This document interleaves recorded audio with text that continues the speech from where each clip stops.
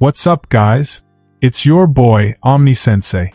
Welcome to What If I Was Reborn in Naruto as Branch HYUGA? Becoming a Villain, Part 2. Like, share, and comment on the video. Subscribe to the channel if you haven't subscribed.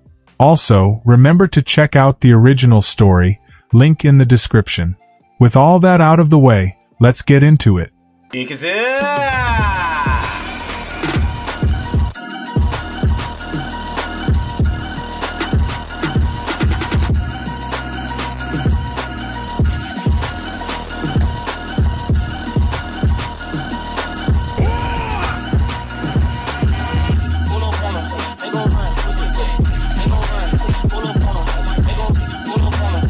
As he walked through the city, Yuto witnessed scenes of immense suffering everywhere.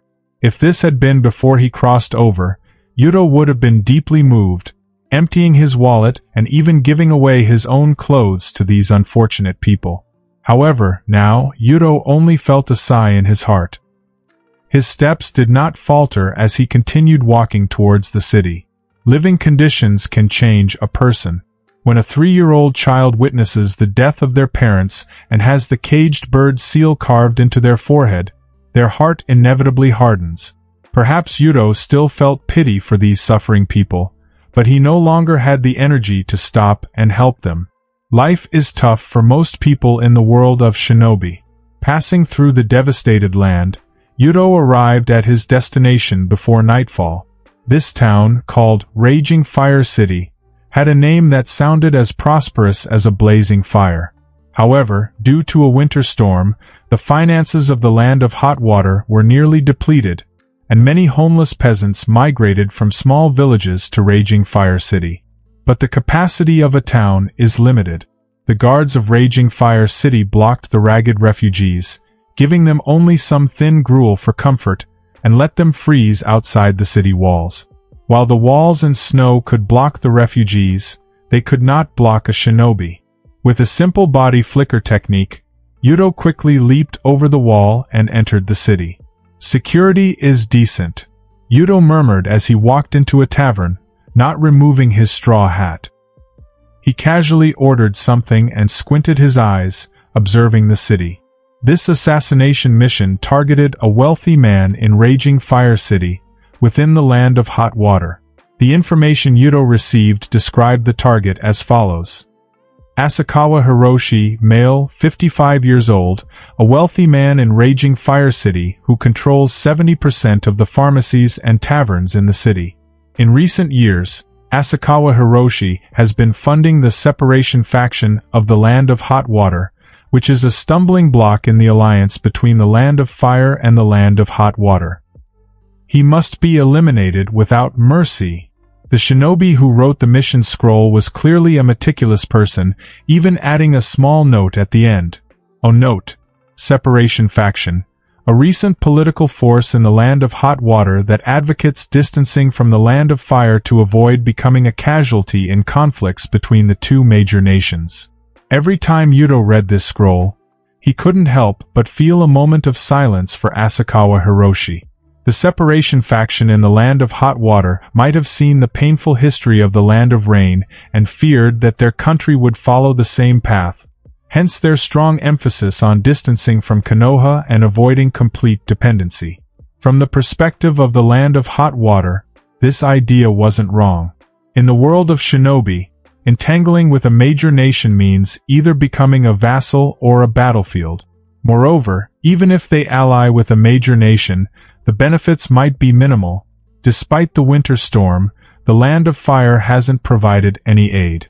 However, from Konoha's perspective, the separation faction's advocacy means they might lose a crucial buffer, a strategic concern that cannot be ignored. The core of the separation faction are political stars whom they cannot easily assassinate, but they can still deal with you, the investor behind the scenes.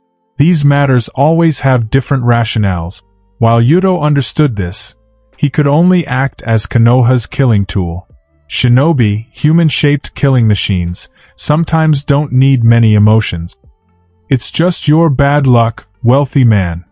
Yuto ate and drank his fill, paid the bill, and leisurely walked down the street. activating his Byakugan, his vision became clear again. It took Yuto only a short time to locate his target. The tallest building to the north, the second room from the left on the 4th floor. A diligent man indeed, still working even as night falls. With an expressionless face, Yuto adjusted his hat to ensure no identifying information was exposed and strode towards the building. On the way, he stealthily took a fire poker from a street vendor, making sure to leave enough silver in the vendor's purse. "Stop. Who are you? You there, short guy? This is Asakawa's territory. No outsiders allowed. Move away, move away. You." Buzz. Without lifting an eyelid, Yuto gently knocked the guard on the head with the fire poker. Even without using chakra, a shinobi's physical strength far surpassed that of an ordinary person. With less than half his strength, he knocked the guard out. Bang, bang, bang. In 3 more strikes, Yuto effortlessly knocked out all the guards. He didn't linger, leaping to the 4th floor with a heavy stomp, smashing through the glass and charging into the room. For an assassination, this method of entry was somewhat flamboyant, but as long as no one identified the attacker, it was still successful. In this world, becoming a wealthy man wasn't easy. Becoming a rich man likely meant having many enemies, so having a few grudges was normal. Glass shattered as Yuto entered the room. Through his Byakugan, he saw several chakra sources quickly approaching from a nearby room. As an A-rank mission target, Asakawa Hiroshi was wealthy enough to hire shinobi to protect himself. Unfortunately, too slow. "Can you really call yourself shinobi?" Yuto chuckled, looking at the middle-aged man before him. "You are, wait. I have something to say. No matter who hired you, I can offer." His words were cut short by a sharp kunai. Yuto mercilessly plunged the kunai into Asakawa Hiroshi's heart, using a slight force with his forearm to make the heart explode. The assassination mission was complete. From beginning to end, Yuto made it look as easy as crushing an ant. With Jonin-level combat skills from one of the 5 great nations, he was indeed overpowered in a small country's city. The Branch family boy swung the kunai again, cutting off Asakawa Hiroshi's ear. Such wealthy men were public figures. Once they died, Konoha and the Land of Fire's leaders would know immediately, so there was no need to seal the entire corpse into a scroll. Through his Byakugan, Yuto saw the shinobi guards had already reached the next room. Did they really not have time? Or were they afraid of losing their lives and thus dawdled? Yuto didn't bother to think about it. He symbolically threw down an explosive tag, using the firelight and smoke to escape through the window. The entire assassination took less than 5 seconds. With a thud, Yuto landed in the snow. Bursting his chakra, he quickly left the city. Next came his free time. Land of Frost, Renzen Mountain.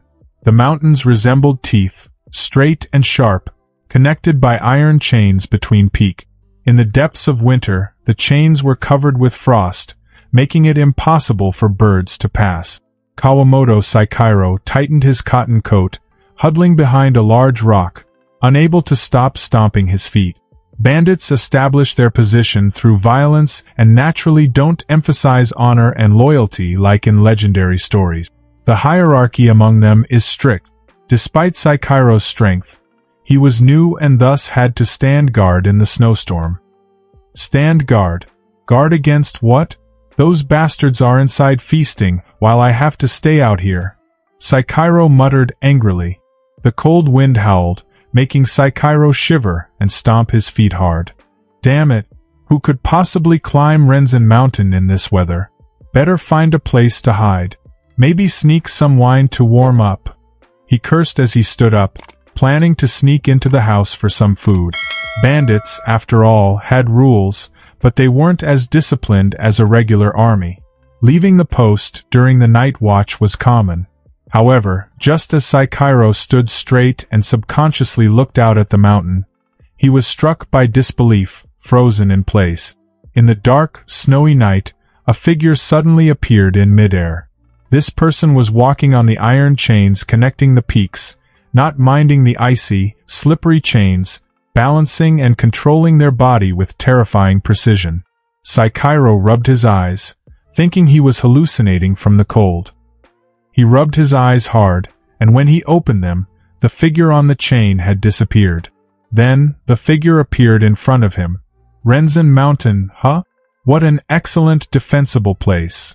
The young, clear voice was the last thing Kawamoto Saikiro heard. Bang! Yudo's hand gently tapped the sturdy bandit's chest, easily destroying all his internal organs, stopping his heart instantly, leading to immediate death. The Branch family boy pushed the bandit's corpse aside, put on a straw hat and covered his face. Then, he held a kunai in each hand and calmly walked deeper into the bandit's lair. The main peak of Renzen Mountain was the base of these bandits. The person who initially built this hideout must have been quite knowledgeable. It was modeled after an ant nest with main and side routes. Even if attacked by a strong enemy, the bandit leader could escape through underground passages. That is, if he had time. Yudo's killing speed was too fast. After taking out the sentry, he walked only about 100 meters to reach the lair's gate. Without any words, the inside of his Byakugan was a lethal weapon on such a snowy night. 3 kunai almost simultaneously pierced the guards' heads, slicing off half their skulls without a sound. Then, the one-sided massacre began. Inside the warm mountain, the bandits were drinking, laughing, and sharing their recent loot. Each carried the scent of blood, wearing clothes stained red with it. The dried blood was not theirs. In fact, they didn't know whose it was. They burned, killed, and looted daily. Who had the time to remember the poor souls they slaughtered? Suddenly, the cold wind blew in, and the door was blasted apart. The thick wooden door, reinforced with iron, shattered into splinters. No bandit saw the attacker. What they saw was a spray of blood. The attacker was as fast as lightning, clean and ruthless, crushing bandit throats with a single thrust. Bones, tendons, internal organs, muscles. All were useless before the unstoppable force. Limbs were severed, blood flowed like a river. This world belongs to the shinobi. The name of the great power is chakra. Before a jonin from Konoha, even the strongest bandits were as fragile as tofu. The wooden splinters danced in the cold wind, and before they hit the ground, the bandits on this level were already dead. Then, Yudo kicked open the second wooden door. He was expressionless, cutting through the next level like a nail through tofu, turning it into a bloody hell before moving further down. The third level, the fourth level, the fifth level. The killing was so simple. Yudo met no resistance until the final level. Clang! Yudo looked up in surprise at the strong man who blocked his strike and was knocked back. Oh, a shinobi? The bandit leader gasped for breath, feeling the pain in his nearly broken wrist, terrified. Sir, please spare me. We have already paid taxes to the land of frost. Government collusion? Yudo shook his head and moved again, using his Byakugan's insight and his solid physical skills to fight with kunai in close combat. Due to killing so many, the kunai's blades were jagged like shark teeth. The bandit leader struggled to defend himself, soon covered in blood. Sir, please spare me. Too disgraceful. A shinobi should charge forward on their chosen path until death. When you led this rabble to burn and kill, you should have anticipated this day. This is the path you chose as a shinobi. Sir, no. I can still be useful. I stole a lot of money. This money, after you're all dead, is mine. Yudo said calmly, but then he thought of something and smiled. Oh, there is one thing you can help with. Hearing this, the bandit leader was overjoyed, but before he could say anything, his enemy's speed exploded, becoming a blur. The kunai flashed, severing the tendons in the bandit leader's hands and feet. Then, a glowing white hand slammed into the bandit leader's face. The next moment, the bandit leader saw nothing. Ah, my eyes. Oh! The pain and fear of blindness overwhelmed him. The bandit leader collapsed, screaming like those he had once tortured. Amidst the endless fear, the bandit leader faintly heard the voice of his powerful enemy. The voice was calm and steady, as if chatting with an old friend. The muscles around your eyes were cut neatly, but your corneas are damaged, and the fluid inside is leaking. As expected of a shinobi, you instinctively covered your eyes with chakra, countering my medical ninjutsu, causing your optic nerves to be completely destroyed. In summary, these eyes are useless. My hands are fast, but not steady enough. My chakra control needs more precision. But it's okay. This was just practice. There will be many more opportunities in the future. The lessons learned from this failure will be applied next time. Bang! In an instant, the bandit leader's head flew off, and his eyes were casually discarded. The bandits were all exterminated. A valley somewhere in the land of frost. Yudo, wearing a conical hat, walked through the wind and snow. The massacre 3 hours ago didn't affect his state of mind much. It was too thorough of a crush, and he had killed bandits who viewed human life as insignificant. He felt no pressure while killing them. Yudo was not a pervert who enjoyed killing and gouging out eyes, nor was he a righteous enforcer of justice. He killed that group of bandits for one purpose only, to obtain a large amount of money. The history of the world of shinobi is long, with well-established and self-consistent systems. Despite the presence of supernatural powers like chakra, with top-tier warriors capable of moving mountains and filling seas, everyone, including those strong individuals, still existed in the same world and society. Living in a society naturally means forming bonds with others, relationships, kindness, morality, dreams. In the shinobi world, money is still very important, even particularly important. Many years later, even an organization as powerful as Akatsuki couldn't completely detach from society and needed diligent members like Kakuzu to earn money. If the Akatsuki lacked funds, they couldn't afford those cool cloud-patterned robes. Yudo, of course, needed money too. Some bandits were exceptionally good at plundering wealth.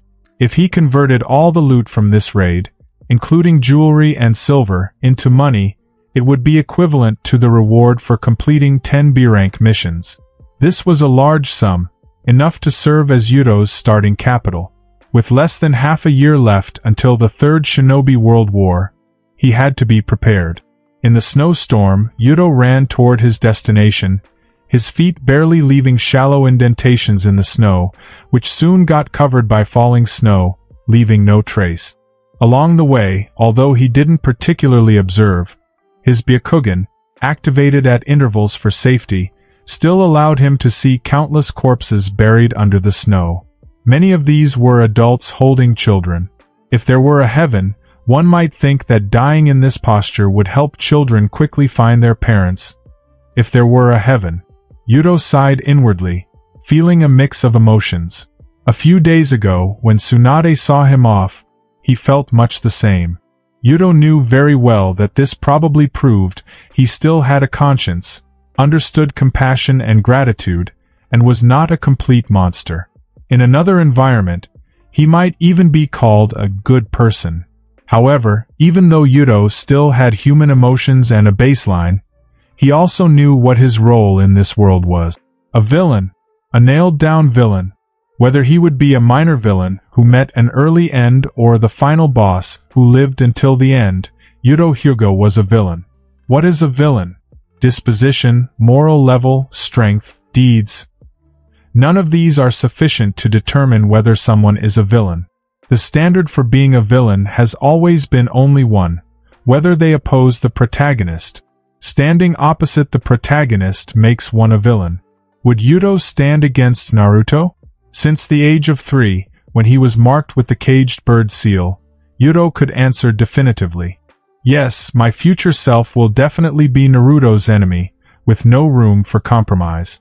HYUGA is an enemy, so Konoha is an enemy, so Naruto is also an enemy. This is a very simple logic chain. Actually, in the first few years, Yudo was somewhat resistant to becoming a villain.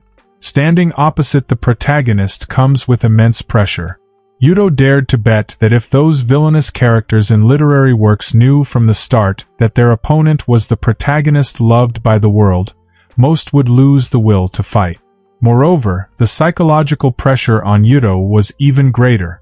As a transmigrator, he still had some baseline in his heart.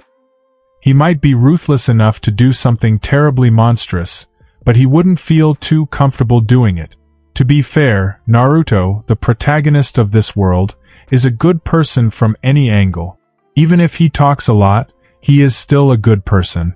Opposing a good person is actually quite an uncomfortable thing.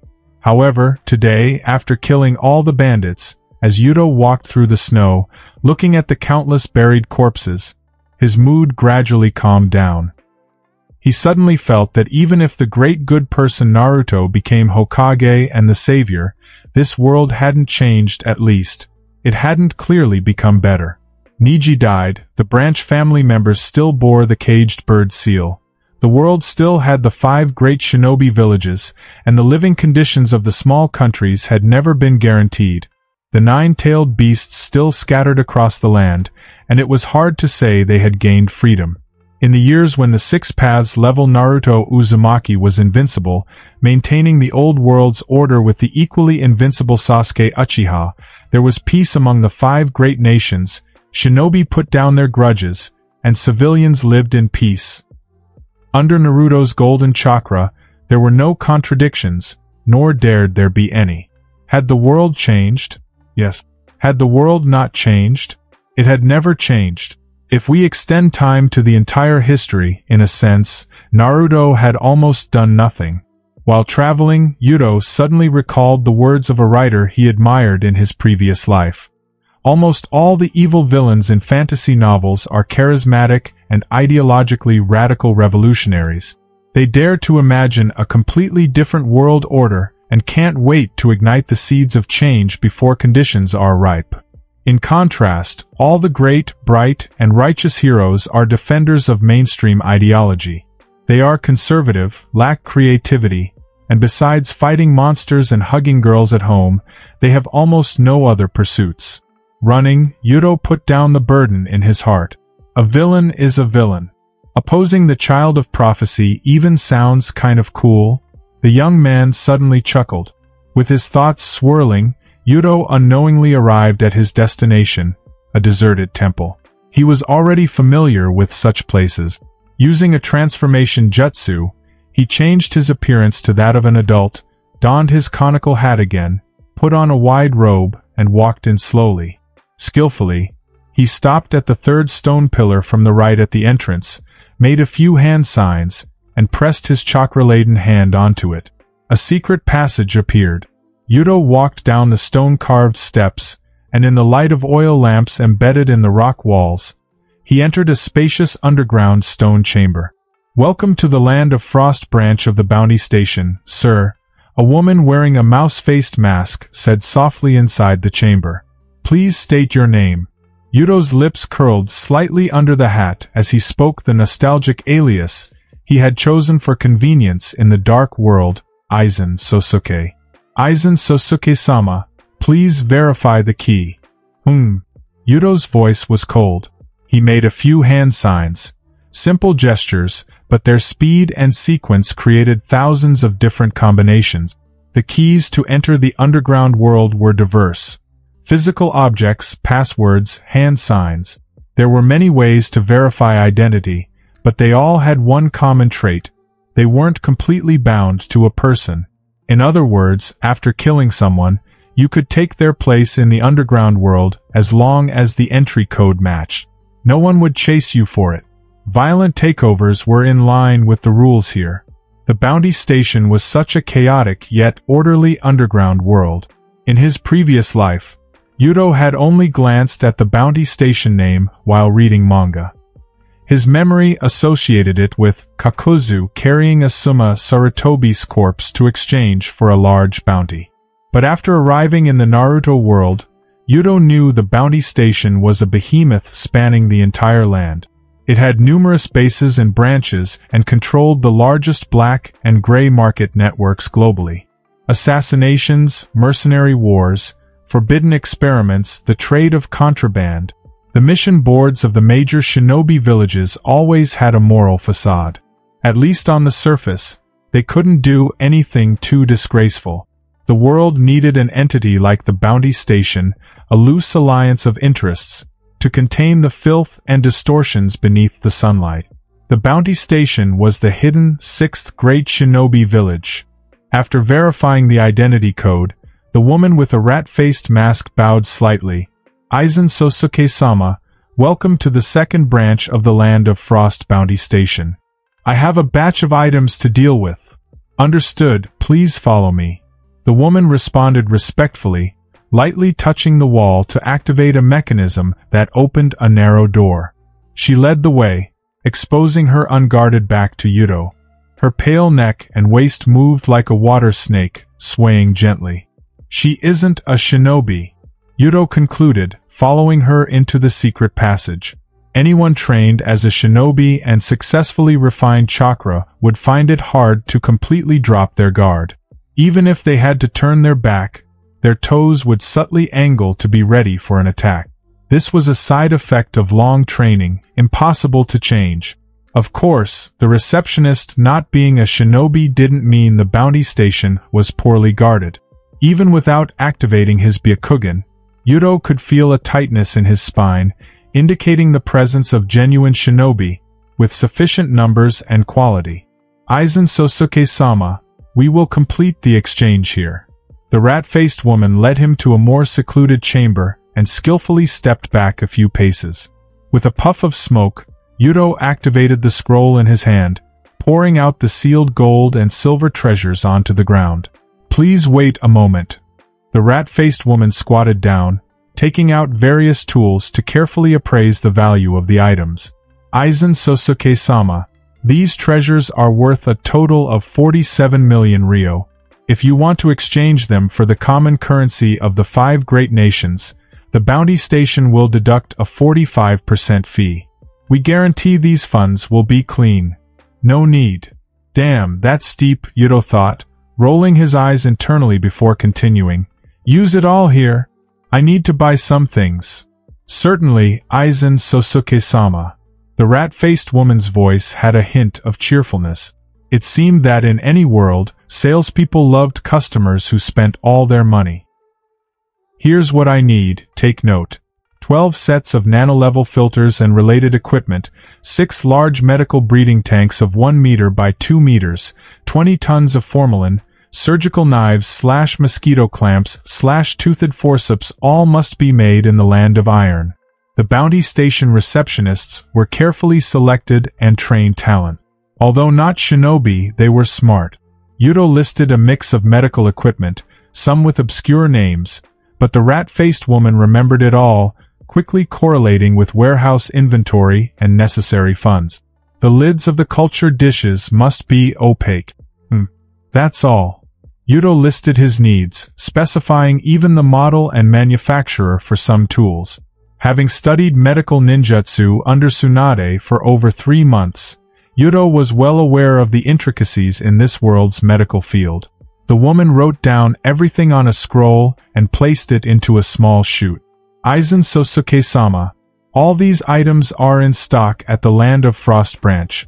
Please wait patiently, everything will be delivered within half an hour. How much is left? 7 million ryo.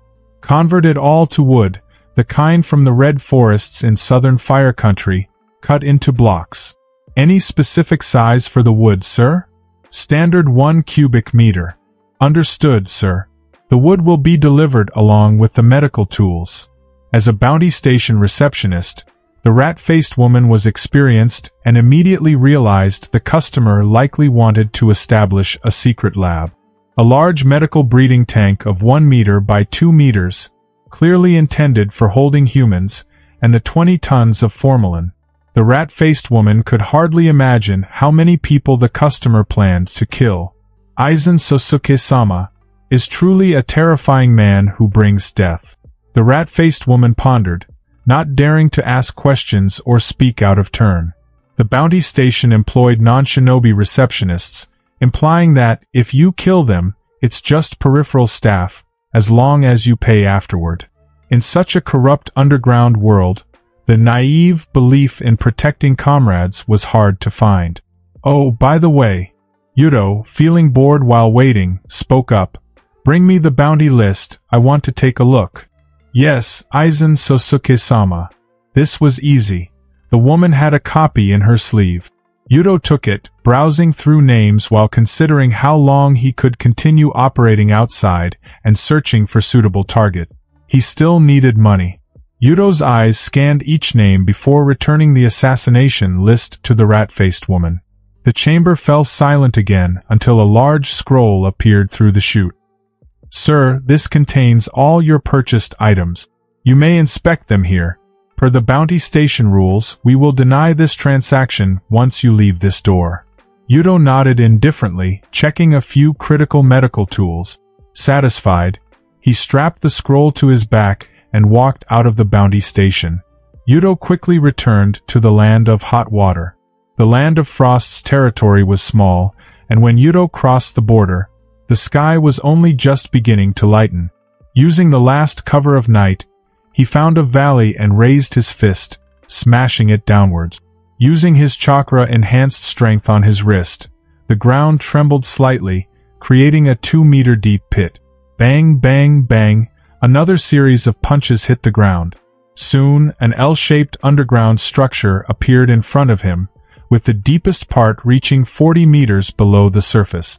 Yudo's hands were wrapped in a glowing blue light, a medical ninjutsu similar to the chakra scalpel, perfect for cutting tumors off a patient's surface, but now used to smooth out the tunnel's soil. Flattening the protruding rocks in the pit, Yudo activated a scroll, releasing blocks of red wood. These trees, growing in the southern red forest of the Land of Fire, were moisture-resistant, insect-proof, and soundproof, making them the best material for the outer walls of an underground base. After building the walls, Yudo sealed the soil and rocks he had dug out into a scroll, planning to dispose of them elsewhere. The subsequent work was detailed and tedious.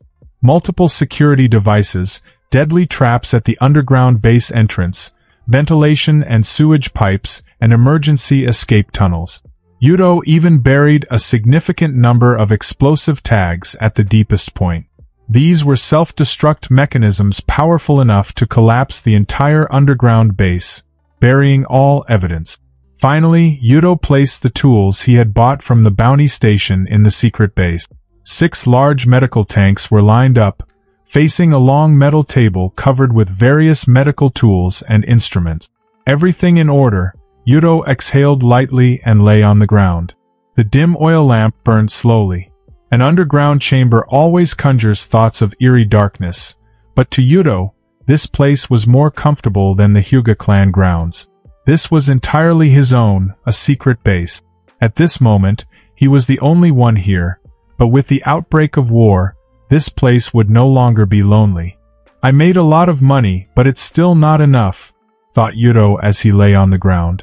According to his plan, he needed 6 more secret bases. All these bases would be in small countries, more specifically, each small country bordering the Land of Fire. Yudo planned to establish an underground stronghold in each to store medical tools and supplies. The upcoming Third Shinobi World War would last 3 years. Yudo didn't know which battlefields he would be sent to, so, like a cautious rabbit, he decided to set up secret bases in all possible locations to store and research his spoils of war. Yudo lay down for a while and dozed off.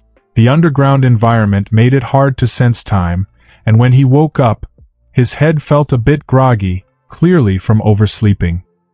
He knocked his head, sat up, and started planning his next move. It had been about 2 days since he killed the wealthy defector in the Land of Hot Water.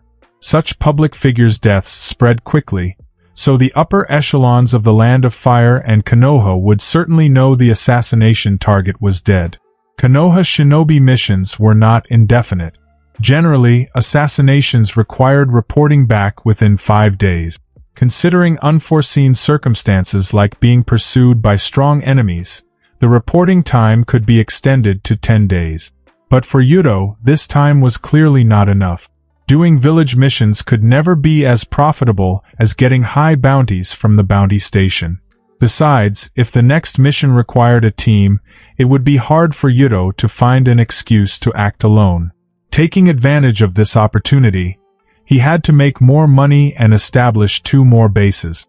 Yudo took out paper and a pen and, after careful consideration, began writing a letter to Tsunade. Dear Sensei, I have completed the mission but had a sudden inspiration regarding the new jutsu while returning to the village. Therefore, I want to stay outside for a while longer. I will definitely return within a month. When you receive this letter, the news of the assassination target, Asakawa Hiroshi's death, should have reached Konoha. Please convey my greetings and apologies to the Hokage. Also, Sensei, I saw a beautiful jade in the land of hot water, said to bring good luck. After checking the content of the letter and confirming there were no mistakes, Yudo left the base, put on a cotton coat, and walked alone into the snow until he crossed over a dozen mountains before stopping. He put his thumb in his mouth, bit it, and then pressed his whole hand against a tree. Summoning jutsu, with a bang, after a puff of white smoke, a peculiar creature appeared, about the size of an adult's torso. Its appearance was that of a soft-bodied creature, somewhat like a shell-less snail, with small eyes at the ends of its 2 antennae, both a bit disgusting and inexplicably cute. This was Tsunade's summoning beast, Katsu. Of course, this was just a small part of the giant Katsu. After becoming Tsunade's disciple, Yudo signed a blood contract for summoning in the 3rd month. Ah, Yudo-kun, it's so cold here. Katsuyu started shivering as soon as it appeared in the icy wilderness. Its soft body looked increasingly stiff, almost like it was about to freeze. What a nice voice. Yudo thought mischievously, respectfully saying, Katsuyu-sama, sorry for summoning you here. To be brief, I would like you to deliver a letter to my sensei. Katsuyu swallowed the letter. Just as it was about to disappear, Yudo stopped it. Katsuyu-sama, wait. Please also deliver this jade pendant to my sensei. It's a beautiful warm jade said to bring good luck. Haha, my sensei loves good luck. The jade pendant was something left behind by a group of bandits, kept as a treasure by their leader. It was indeed beautiful, warm to the touch, and even had a natural Chen character pattern on it, making it perfect for Tsunade. Whether as a senju or a gambling addict, the blonde woman would likely appreciate it. When out of money, it could be a valuable item to pawn for another round, full of both aesthetic and practical value. The essence of being a good disciple lies in these seemingly insignificant details. Yudo, the little rascal, never missed an opportunity to touch his teacher's heart. Ah, Yudo-kun is so thoughtful. Katsuyu was a gentle summoning beast, very kind to people, unlike the violent snake and rogue toad it was often compared to. Because of Tsunade, it saw Yudo as a kohai. It swallowed the jade pendant and vanished with a bang. After Katsuyu left, Yudo breathed a sigh of relief. Being Tsunade's disciple was crucial. Just her protection and connections provided him with great convenience. When Yudo left the land of hot water and traversed the entire land of fire, the new year had already passed. The air was filled with lingering joy, and the heavy snow gradually ceased. In the uninhabited forest, it was peaceful and beautiful. A heavy snow heralds a good year. The end-of-year snow seemed to promise a prosperous future. Unfortunately, Yudo knew that the Third Shinobi World War was brewing. The conflicts between nations were irreconcilable, and a war that would engulf everyone was about to erupt. Konoha Year 56 marked a bloody beginning. During this journey, he didn't use high speed, and it took him 5 full days to traverse the land of fire. As he approached the border, after crossing several small mountain ranges, Yudo felt the air become significantly more humid. When he crossed over the mountains and entered the land of rain, the sky began to drizzle. The climate in the world of shinobi is unpredictable and cannot be analyzed using meteorological knowledge from his past life. The land of rain is located in the central part of the continent.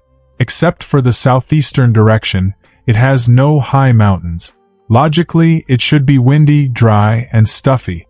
However, the fact is that the land of rain is perpetually rainy. The sky is always a heavy leaden gray, damp and cold. It can be said that it's rainy all year round, making it unsuitable for human habitation. Moreover, this unfortunate country is located between the three major nations of fire, wind, and earth. Whenever there is conflict, the Land of Rain becomes the battlefield for the three major shinobi villages, causing great suffering. Very few children can safely reach adulthood. Amigakure struggles tenaciously in such a harsh environment. Many shinobi from Amigakure are skilled in assassination techniques and are often hired as assassins. The leader of Amigakure, Hanzo of the Salamander, is known as a demigod due to his strength. But these combat skills seem useless, as the Land of Rain and Amigakure still suffer greatly. Eternal rain is the tears of the deceased, someone once remarked. After entering the territory of Amigakure, Yuro adjusted his attire.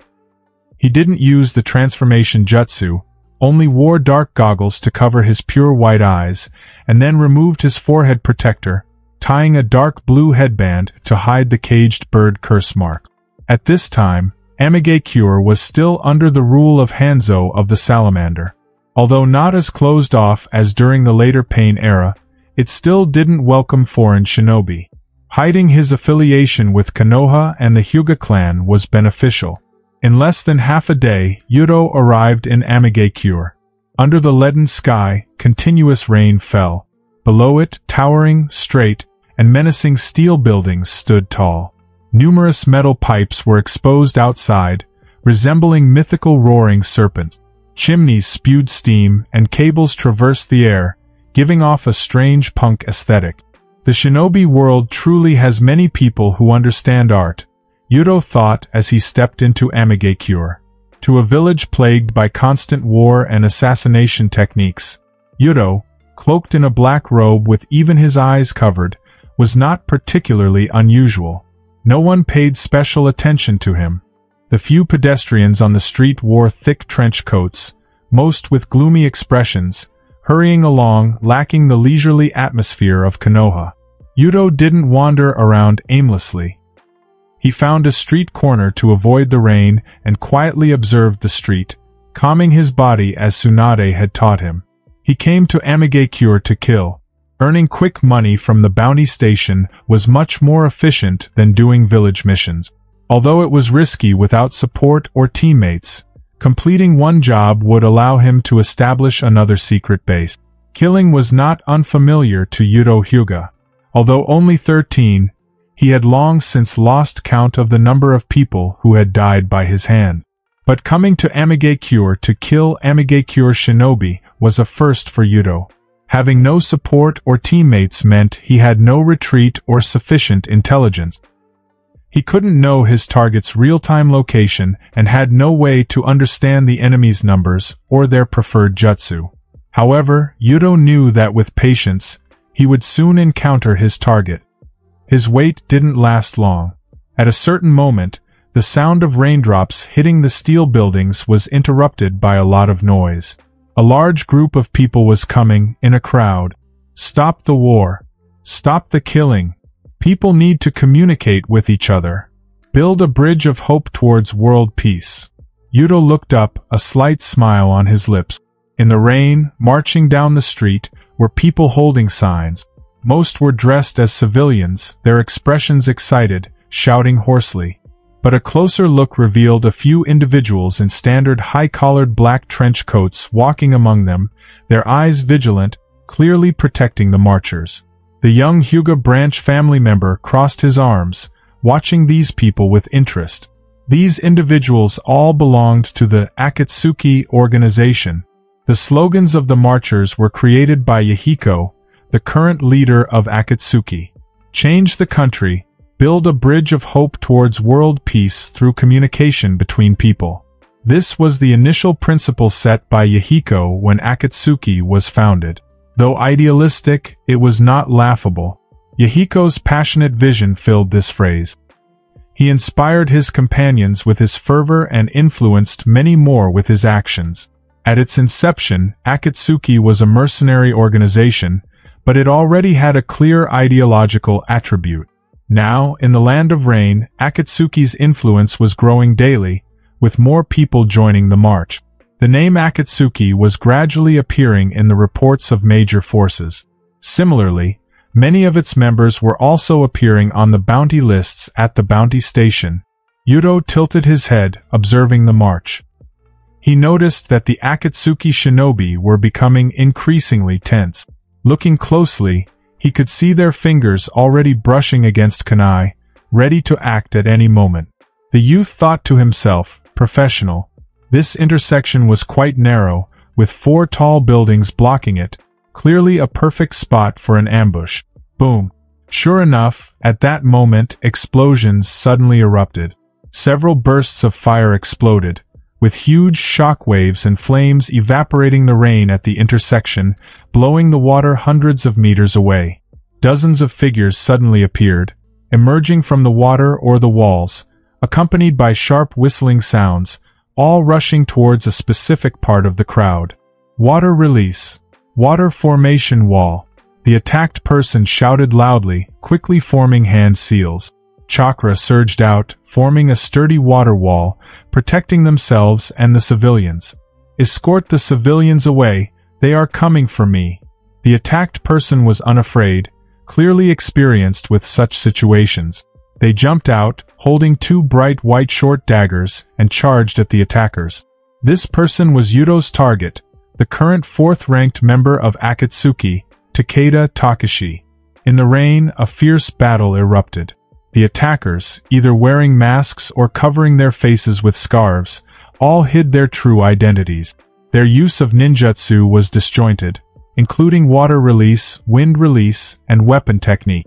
They had no mutual understanding, relying only on instinct to coordinate. Like Yuto, they also saw the bounty on Takeda Takashi's head at the bounty station and were drawn by the huge reward to take on the assassination job. The land of rain, plagued by civil war and divided among various factions, was far from united. The death of a jonin wouldn't cause a stir, making it a favored hunting ground for assassins. The killers aimed to eliminate Takeda swiftly. Although the land of rain was perpetually in turmoil, the newly risen Akatsuki organization was reputedly united. If the battle dragged on, reinforcements for Takeda would place the assassins in a dire situation. However, Takeda was formidable.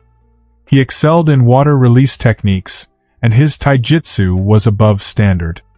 He wielded 2 chakra short swords that emitted a dazzling white light when swung, slicing through kunai effortlessly. The unique hum of the chakra short swords cutting through the rain could be heard, as Takeda used the water body flicker technique to swiftly move behind one of the assassins. His blade slashed down, effortlessly slicing the enemy's body in half like cutting through butter. Bang! Takeda eliminated one opponent but exposed his back in the process. Another assassin, seizing the opportunity, hardened his arm with rock and struck Takeda's spine, sending him flying into the wall of a steel building, denting the alloy. Yuto raised an eyebrow. He's as strong as a special jonin from Konoha? The key point to watch out for is those 2 chakra weapons. However, it seems Mr. Takeda won't last much longer.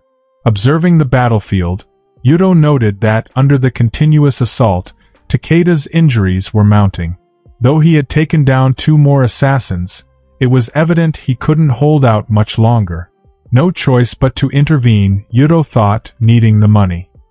He concentrated his chakra in his eyes, activating his Byakugan, and the gray-black translucent vision reappeared.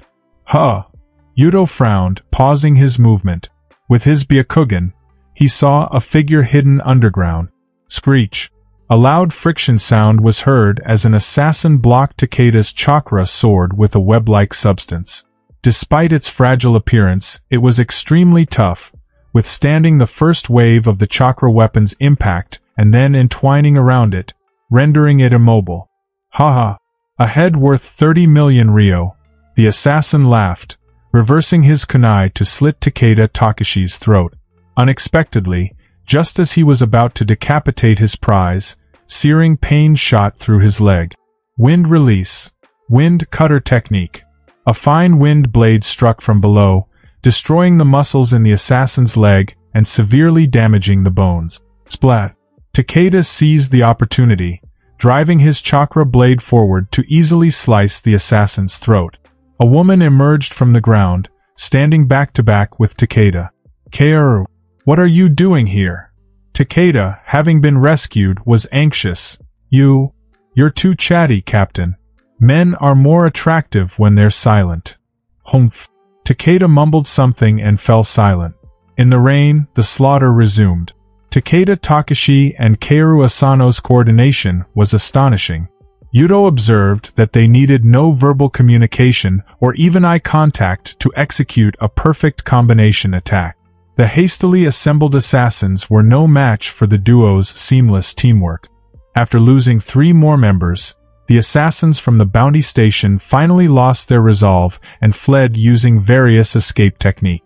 Panting heavily, Takeda wiped the sweat and blood from his face, turning to say, "Kaoru, thank you for this, but you're still injured." "It's nothing." Kaoru's expression was cold, her words biting. "Captain, if you really want to die, you could just jump into the river yourself. At least that way, you'd leave a whole corpse." "Kaoru, I didn't want to face 15 to 1, but I had to make sure all the civilians were safe before retreating. If you had escaped at the start, the assassins would have followed you. What if they didn't and started slaughtering the protesters to force me out?" "Heh." Kaoru shook her head, her tone indifferent. "Your life is worth more than those civilians. They die, you live. That's the proper way of things." "Kaoru." Takeda started to lecture earnestly. "We Akatsuki were established for the greater good. The conflict between people stems from inadequate communication. As our leader says, we must become the bridge of the world." Their idle chat was interrupted by approaching footsteps.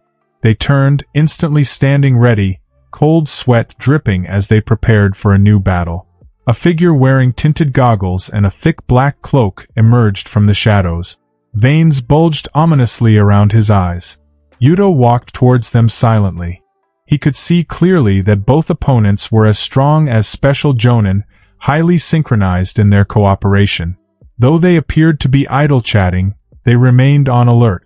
Cornered enemies would be difficult to handle. Thus, Yuto activated his Byakugan and pressed forward, intending to gain a psychological edge from the start. Kaoru Asano clasped her hands together, quietly gathering chakra to perform another technique. At that moment, Takeda spoke first. "Byakugan, you're a Konoha shinobi." Yuto nodded slightly. Seeing an opportunity for dialogue, Takeda continued, "I don't know why you're in the land of rain, nor do I know if your purpose is to kill me, but as a subordinate, I must convey my leader's will. My leader wants to find a Konoha shinobi." "Yahiko? Seeking a Konoha shinobi?" Yuto was startled. "My leader says he wants to ask a favor of a Konoha shinobi. As a reassurance, you can choose the place and time." Takeda shrugged. "He said that in a critical situation, this might save a life. Of course, that's if you're interested in our leader. So, what do you say? Unknown HYUGA, fight or parley? What is the greatest advantage of a transmigrator? Besides knowing the world's development trends, the most important thing is understanding the personalities of the main characters. Hypocrites, upright gentlemen, conspirators. No matter how well they hide, they cannot escape the transmigrator's eyes. After all, they've read the original work. The world's development might change due to the transmigrator's involvement, but the main characters' personalities are hard to alter. Yuto knew very well what Yahiko, Konan, and Nagato were like inside.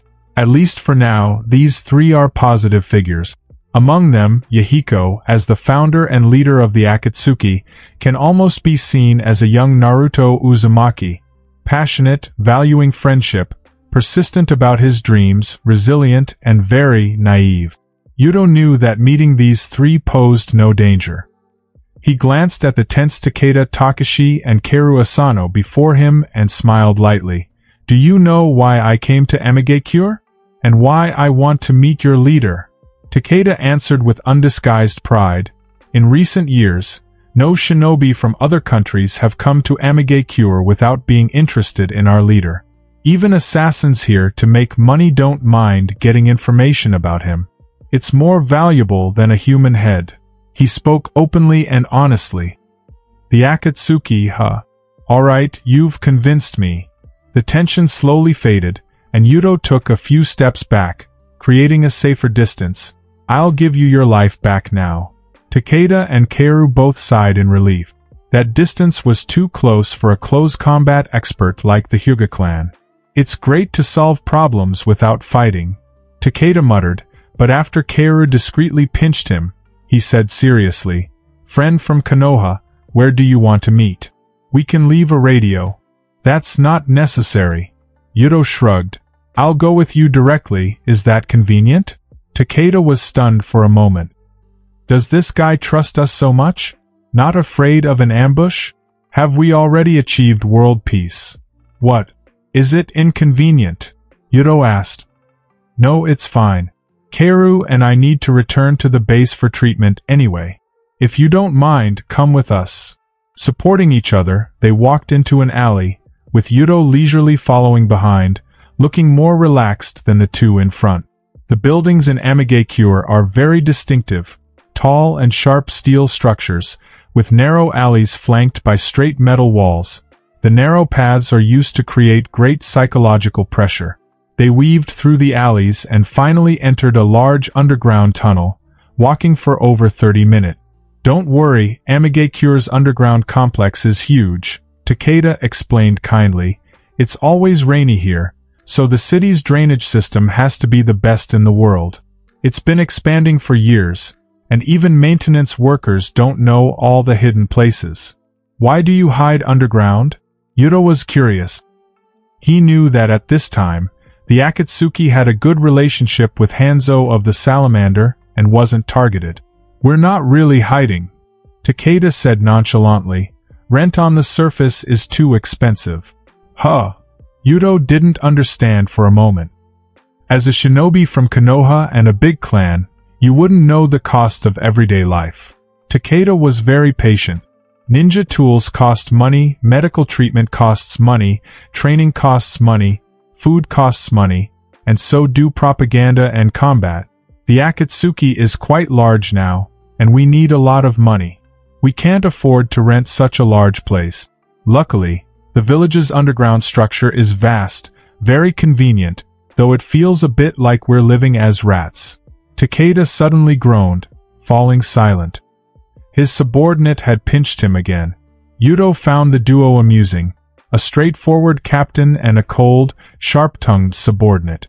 In modern terms, they had a strange chemistry. He thought this period of frugality left a deep impression on Conan and Nagato. Otherwise, they wouldn't have been so desperate to exploit Kakuzu after turning dark, showing a pathological desire for money. As they spoke, they arrived at a steel gate. This is the place. On the way, I sent a message to the leader. They're waiting inside. They. Yuto's tone and expression were like a professional actor's, showing just the right amount of surprise and curiosity. Yes, officially, our Akatsuki has only one leader, but in truth, all three are worthy of our loyalty. Takeda pushed open the steel door, and he and Keiru entered first, followed by Yuto without hesitation. Inside stood three young people. The leader had orange hair, a tall build, and a handsome face, looking like a forthright person. Next was a young woman with purple hair, very beautiful but with a cold expression, and a paper flower in her hair. The last was a red-haired guy with his head down, long bangs covering most of his face. One could only see his pale skin, nose, and lips. Yahiko, Conan, and Nagato. So young, they look only about 4 or 5 years older than me. Yuto thought, calmly observing them. Leader. Takeda, supported by Keiru, walked over to Yahiko and said, This is the shinobi from Konoha, he. Yuto removed his dark goggles, revealing his pure white eyes. I'm Yuto Hyuga. Oh, a member of the Hyuga clan? This is my first time seeing these eyes up close, Yahiko smiled. Thank you for trusting us. Even here in Amigakure, many shinobi refer to the Akatsuki as rats. Rats don't protect civilians. I've seen Takashi-san's actions. He's a responsible and brave shinobi, Yuto said with a small smile. Ha ha. Takeda laughed foolishly, once again receiving a harsh pinch from his subordinate. After inspecting Takeda and Keiru's injuries, Yahiko sent them for treatment. In the large steel room, only the Amigakure trio and Yuto remained. When interacting with outsiders, Yahiko usually took the lead. He cleared his throat and smiled. Yuto HYUGA, I know you, a genius of the HYUGA branch family, the HYUGA's jewel, and a disciple of Konoha's Tsunadeheim. Yuto's expression remained calm. It had been 3 months since he apprenticed under Tsunade. If the Akatsuki didn't know this information by now, it would mean Konan was utterly useless, doing nothing but wasting resources. I didn't expect Takeda to encounter you, such good fortune. Yahiko paused, then said solemnly, Yuto-kun, I would like you to deliver a letter to one of the Sannin in Konoha. As expected, it was about Jiraiya. Yuto's mind raced, but his face remained calm. Who might it be? He asked. The Toad Sage. Oh, Jiraiya-sama. Yuto spoke softly. I am a shinobi of Konoha. I need to know the purpose of your message. This statement was flawless. If Yahiko and his companions had formally submitted a letter, it would have definitely reached Jiraiya. But they entrusted a Konoha shinobi, clearly not wanting outsiders to know. As a Konoha shinobi, Yuto had every reason to ask. Yahiko nodded and said what he had prepared. The 3 of us spent some time with Jiraiya-sama. We are old friends. How can you prove it? I can't deliver a letter of unknown origin to Jiraiya-sama. Don't worry, we won't make it difficult for you. Yahiko smiled. Just pass on a message for us. I believe you have a technique to communicate quickly with Konoha. Once Jiraiya-sama responds, you can safely deliver the letter. Let's hear it. The message is, the frog's board has been flipped. Yahiko's smile was warm and nostalgic. Rest assured, we are friends of Jiraiya-sama. The frog's board was a secret code shared between Jiraiya and the 3 from Amigakure. Only they knew it. All right, I will use a summoning technique to send this message back to Konoha. Thank you. This is very important. It's nothing. I'm on vacation anyway. As a token of our appreciation, Yuto-kun, we won't let you work for free. Yahiko, who had formed the Akatsuki over the years, now possessed the demeanor and skill of a leader. He stepped forward, facing Yuto directly, and asked seriously, What would you like, Yuto-kun? We will try our best within our capabilities. Yuto turned his head, glancing at the indifferent Konan, then at the quietly standing Nagato. Do you have money? Konan's beautiful eyes narrowed. As the person in charge of Akatsuki's intelligence and finances, she was now a complete miser, preferring to risk her life rather than spend money. For someone like yourself, money isn't important. Offering money as a reward is disrespectful. Konan's voice was cold, but her words were elegant, suggesting she had experienced many hardships over the years. Looks like I'll have to continue saving money for the base, Yuto thought to himself. He changed his request. Do you have someone proficient in chakra nature transformation? I have a technique that I haven't been able to complete. Yahiko's eyes lit up. Of course. Nagato. Standing at the back, Nagato spoke gently. I understand, Yuto-kun. I will guide you. You. Although Yuto knew Nagato was a genius with the Rinnegan like the Sage of 6 Paths, mastering 6 types of chakra nature transformations, he still had to pretend he didn't know. You don't look much older than me. Can you really do it? Trust him, Yuto-kun. Yahiko's tone was full of undisguised pride. My brother, Nagato, is the most talented shinobi I've ever met. All right, I believe the leader of Akatsuki wouldn't deceive me.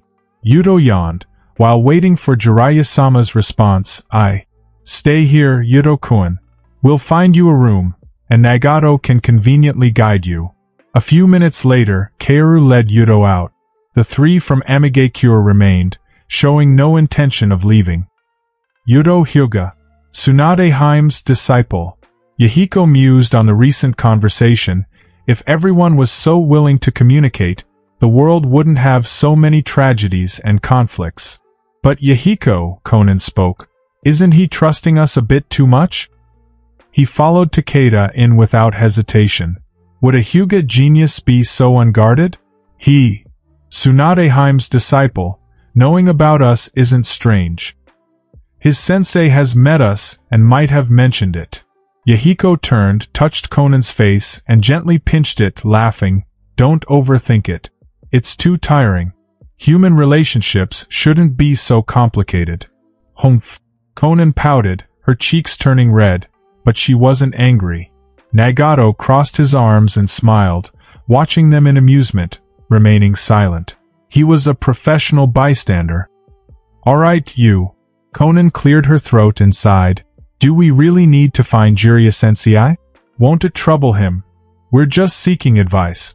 Our current situation is unprecedented, and we need an experienced senior's guidance. Yahiko's expression turned serious. Akatsuki is growing larger and more complex. A small squad could all be spies from other nations. This is very detrimental to us. Conan and Nagato also sighed, feeling helpless about their current predicament. Amage Cure, situated in a strategic location, was always chaotic and violent. As Akatsuki grew, Yahiko and his companions realized their actions were often known in advance, not only by Hanzo of the Salamander in Amage Cure, but also by the 5 great shinobi villages. Their intelligence was severely compromised, a fatal issue for an organization striving for peace in the shinobi world. No one wanted to be stabbed in the back by their own people during an operation. Yahiko, despite his dreams, understood the gravity of the situation. However, despite several purges, they had only caught a few spies with no significant improvement.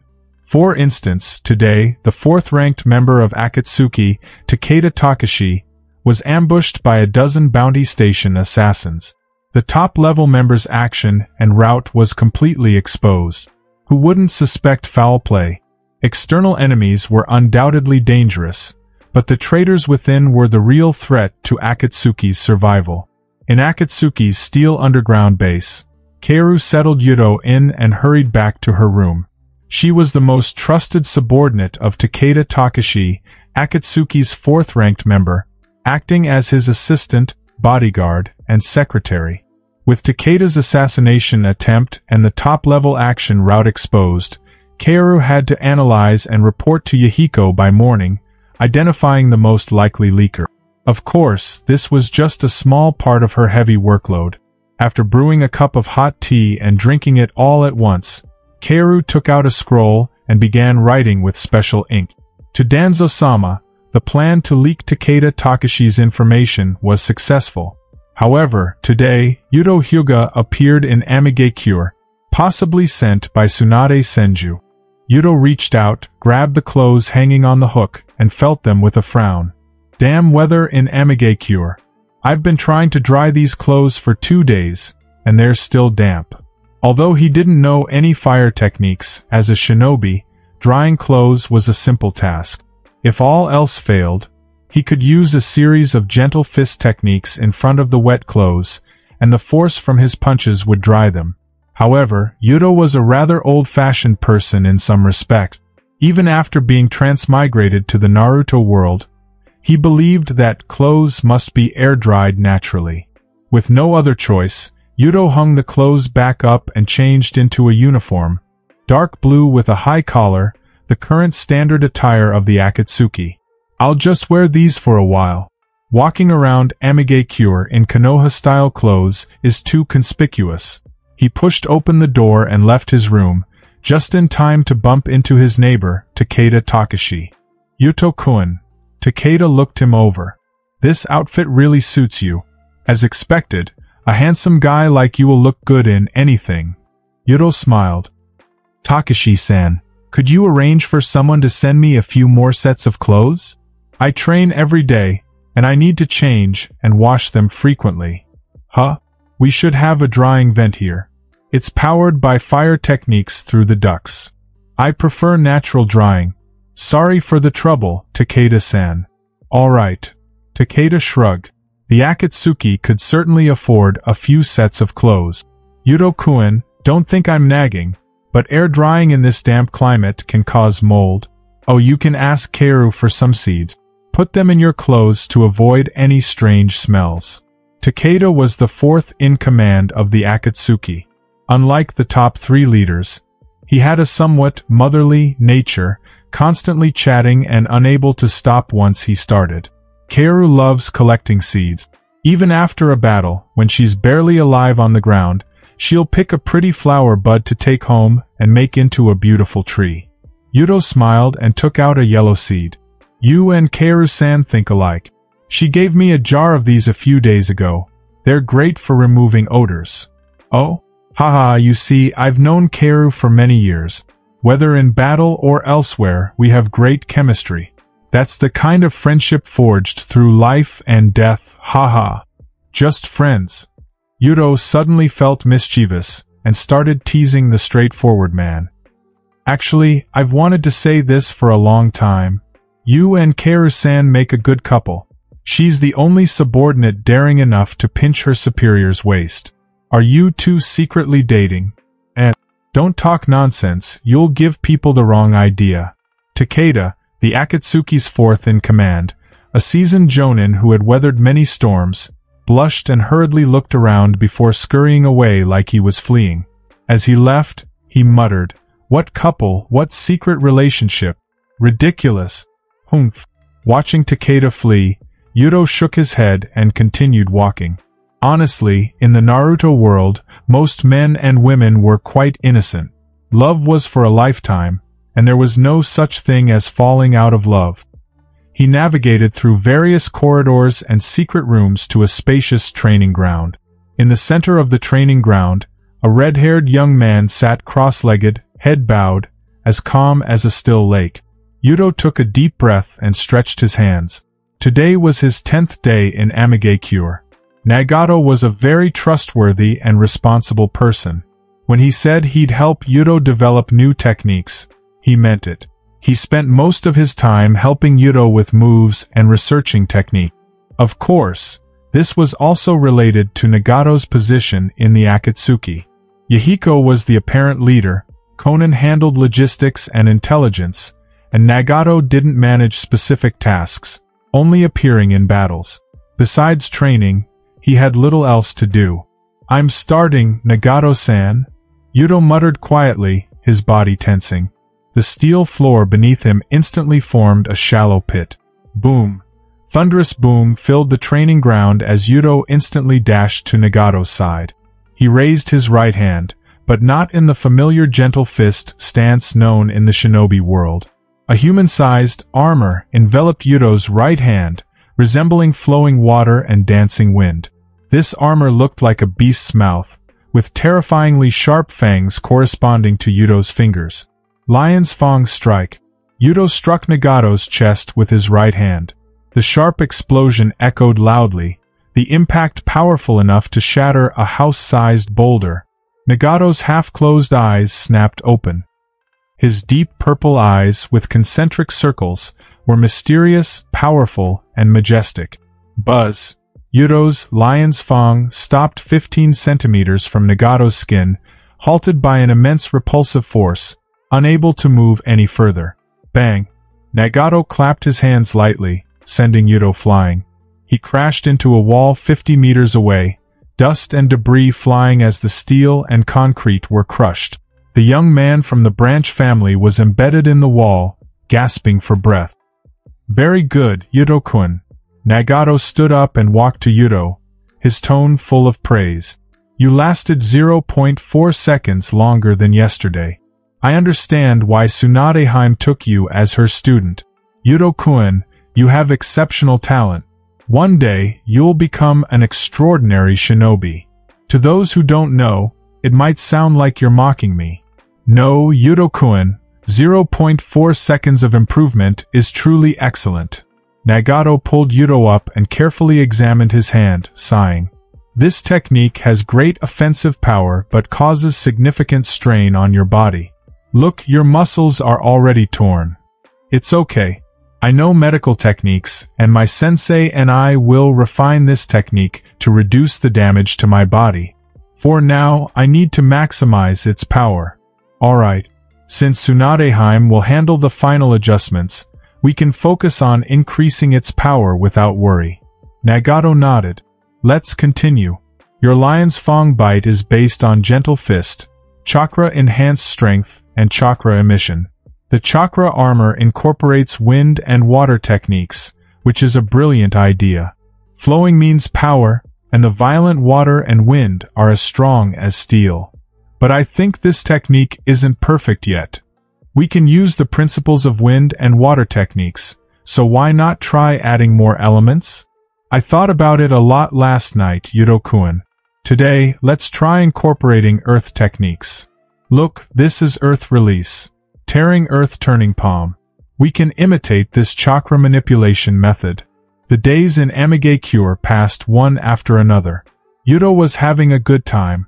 Now, at the beginning of the 56th year of Konoha, the 3 members of Amige Cure were still undeniably good people, and the Akatsuki organization aimed for world peace. Living here, aside from the inconvenience of drying clothes after washing, was surprisingly comfortable. Having stayed in Amige Cure for nearly a month, Yudo had become accustomed to the continuous rain and even found rainy days tolerable, as they at least kept things cool. One day, after finishing his strenuous training, he returned to his room. The small room was filled with a quiet floral fragrance. The seeds given by Kaoru were excellent, and whatever method was used to create them, the fragrance was long-lasting. Lying in bed, he felt a refreshing sense of being in the wilderness. Yudo's appearance had changed somewhat since he arrived. His hands and arms were wrapped in layers of bandages. If the bandages were removed, one could see dense, unhealed scars on his skin. The Lion's Fang bite technique was almost complete. Based on Yudo's understanding of chakra and kenjutsu, with guidance from Minato and further research by Nagato, this technique had incorporated various ninjutsu concepts, increasing its power tremendously, though it also inflicted damage on the user's body. Now, Tsunade had to finalize the improvements to reduce or eliminate the backlash on the user for the technique to be considered complete. Undoubtedly, this technique was truly an S-rank in terms of both power and training difficulty. This trip to the Land of Rain had yielded greater results than expected. Yudo originally planned to continue building his base by collecting heads, but unexpectedly got the opportunity to complete the Lion's Fang bite. Just as he lay down on his bed, a strange feeling suddenly came over him. Yudo squinted, sat up straight, and looked at his bandaged hands with a frown, smiling wryly. He had no choice but to bite his tongue and use the tongue blood to perform the summoning technique luxuriously. With a puff of smoke, Katsuyu appeared. Yuto-kun, what happened to your hands? Nothing, just some after-effects of training. I'll be fine with some rest, Yudo said respectfully. Lady Katsuyu, do you have any news from Jiraiya-sama? Yes, he asked Tsunade-sama to send back a message. Ha! Those 3 kids have grown up. You can leave their letter with me. That's what Jiraiya-sama said. Thank you, and sorry for the trouble, Lady Katsuyu. Wait a moment. Katsuyu's gentle voice had a hint of schadenfreude. Lady Tsunade said you've been out for a month and a half, and she almost forgot she has a male student. Yudo scratched his head apologetically. I'm really sorry to my sensei. I got so absorbed in developing ninjutsu that I lost track of time. I'll return soon with Jiraiya-sama's letter. As he spoke, he took out a small box from under the bed. This is a collection of small trinkets I gathered in Amige Cure. I hope my sensei likes them. They are handy items, because they can fetch a good price if needed. He emphasized the last few words.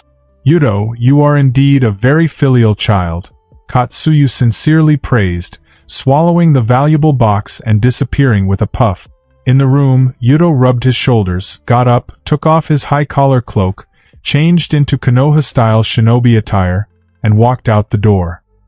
He was already quite familiar with the base and soon arrived outside Yahiko's room. After knocking and receiving a response, Yuto pushed the door open and entered. The moment he stepped in, his heart skipped a beat. As a double agent for Konoha, Yuto always required himself to stay sharp.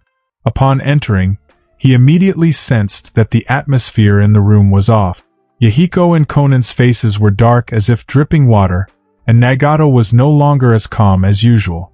He seemed like a tsunami about to erupt. "Ah, Yuto-kun." Yahiko forced a smile.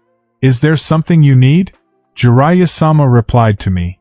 He indeed has a deep connection with you three, so I can take your letter. This is one of the few good things today," Yahiko sighed. "Nagato, please hand the letter to Yuto-kun later." Yuto blinked. "By the way, there's one more thing. I've been here for almost a month, and since Jiraiya-sama has agreed, I should be taking my leave." "No need to rush," Nagato suddenly said. Over the past few weeks, he had grown closer to Yuto and used more intimate terms. "Yuto, your technique still lacks something. I was thinking of perfecting it. Give me 1 or 2 days, and once it's done, you can leave." Yuto thought for a moment and agreed. He knew the three of them had something to discuss, so he tactfully yawned and left the room. The atmosphere inside the room grew tense again. After a long silence, Yahiko said softly, "Conan, bring Takeda here." A paper crane flew out, and shortly after, the door opened again. "Leader," Takeda Takashi stood respectfully. Yahiko's expression was somewhat dazed. This subordinate had always been the most reliable, always at the front line in battles, sincere, and responsible. From the establishment of Akatsuki until now, how many troubles had he solved for himself? During thunderstorms, Takeda would suffer unbearable headaches, a hidden injury from taking a blade for him back then. The handsome and bold young man felt reluctant and closed his eyes, unsure how to speak. Conan, being more decisive, saw Yahiko's hesitation and decided to be direct. "Takeda, a month ago, we identified the spy who leaked your route. It was Kaoru Asano. She's from Konoha." Takeda's breath hitched, struck by lightning. Conan sighed. "This past month, I investigated many places in secret, working with Yahiko for covert operations. After multiple tests, we confirmed it was Kaoru Asano. Takeda, I know you." Conan paused, then revealed everything. "Kaoru Asano is now the person you trust the most, and you have a close relationship. Your subordinates are practically her subordinates. And more importantly, I intercepted a message by chance. Takeda, an assassination plot against you is about to commence. If you die in the assassination, Kaoru Asano will take your place. This is too dangerous. We must act first, Takeda." "Impossible." Takeda, silent for a long time, suddenly spoke. He only said a few words and then stood in a daze again. What was impossible? Kaoru couldn't be a spy? Or Kaoru couldn't really kill you? Conan pondered this and looked at Yahiko. The final decision still lay with Yahiko. "Handle it yourself. As long as it doesn't harm the organization, I'll approve of your actions," Yahiko said softly, making the biggest concession possible after some deliberation. "Either banish Kaoru Asano from the land of rain, or we kill her ourselves. There's no third choice. I'm sorry, Takeda. Say your goodbyes to Kaoru Asano. But remember, don't hesitate. After all, she's the woman who wants to kill you." Kaoru Asano held a stone pestle, forcefully grinding seeds. Copper-colored oil slowly seeped out with the kunoichi's efforts. From 20 seeds, only a thin strand of hair-like oil was extracted. Kaoru carefully collected it, surprisingly accumulating half a bowl. Knock, knock, knock. The knocking on the door had a familiar rhythm, instantly revealing who was outside. "Come in, the door's not locked." With a creak, Takeda Takashi entered the room and locked the door behind him. Without turning around, Kaoru continued to press the oil from the seeds. "Captain, entering a female subordinate's room in the middle of the night is quite impolite, you know." Takeda mumbled, trying to maintain a normal tone. "What are you doing?" Extracting oil. You've always been fond of various plant seeds, but it's the first time I've seen you interested in oil. These are black palm seeds. They're not pretty and have no fragrance, but their oil is very useful. If it is applied to metal, it prevents rust. Takeda paused, touching the chakra short sword on his back. For me. For the pig. Unconsciously, the man's lips curled slightly. The coldness he had mustered before entering the room dissipated. After a moment of silence, he spoke softly. Come with me. Kaoru put down the pestle, stood up, and followed Takeda without the slightest hesitation, showing no sign of being an infiltrator. They walked for a long time, leaving the Akatsuki base, leaving the underground, and reaching the surface, disappearing into the endless rain, moving farther away. Finally, they stopped at the edge of Amigakure. Takeda turned to look at Kaoru's delicate face, calmly saying, Konoha Shinobi, Kaoru Asano, nice to meet you. The kunoichi remained silent, neither refuting nor responding. I thought you would run away. Takeda frowned, having deliberately brought Kaoru here, implying she could leave the village without obstruction. Kaoru just stared, rain soaking her hair, black strands sticking to her fair cheeks like fragile porcelain. Where would I run to? The three leaders are all very powerful. This is the edge of Amigakure. The leaders wouldn't chase you to the land of fire for you. My mission isn't complete yet. Even if I returned to Konoha, it wouldn't be pleasant. Mission. A surge of anger suddenly welled up. Takeda stepped forward, grabbing Kaoru's shoulders, nearly digging his nails into her skin. Your mission was to design my assassination, then replace me as the organization's fourth member, right? You. Even disregarding your own life, you would complete the mission and kill me. Takeda hesitated for a long time, not daring to voice this thought. He feared Kaoru would affirm it, making his actions today seem utterly foolish. A mission. Kaoru ambiguously responded, looking aside. The sky over Amigakure was always an awe-inspiring leaden gray. During the day it was manageable, but at night, looking up revealed an endless black like a deep pool. Entering Amigakure felt like falling into an abyss, a place one could never leave. The kunoichi thought softly, stop saying such childish things. Takeda, no longer addressing him as captain, she stared into his eyes. Who do you think we are? We are shinobi. Killing, gathering intelligence, waging wars. We can do many things, but mercy for enemies isn't one of them. You think sparing me would make me grateful? No, Takeda, I'd only mock your weakness. The land of fire and the other great nations have waged wars here for years. Many people from Amigakure died at Konoha's hands, and vice versa. Amigakure caused great harm to Konoha forces. I am a Konoha shinobi, and you are a high-ranking member of Amigakure's Akatsuki. No matter how well we get along, it's an illusion. When they know I'm a spy, only one of us will live. Generational blood feuds. Hatred is the greatest bond between people in our world. Kaoru felt the grip on her shoulders weaken. I've hurt him, she thought, feeling bitter yet miraculously unafraid. Dying at Takeda's hands was a fate she could accept. The pressure on her shoulders disappeared, and suddenly, something was placed in her hands. She looked at it, confused. This is? A shell. Takeda's voice was gentle, as if trying to dispel the gloomy weather. I've never been to the seaside, have you? I haven't either, but what's the connection to our situation? Takeda wiped the water from her face, speaking softly.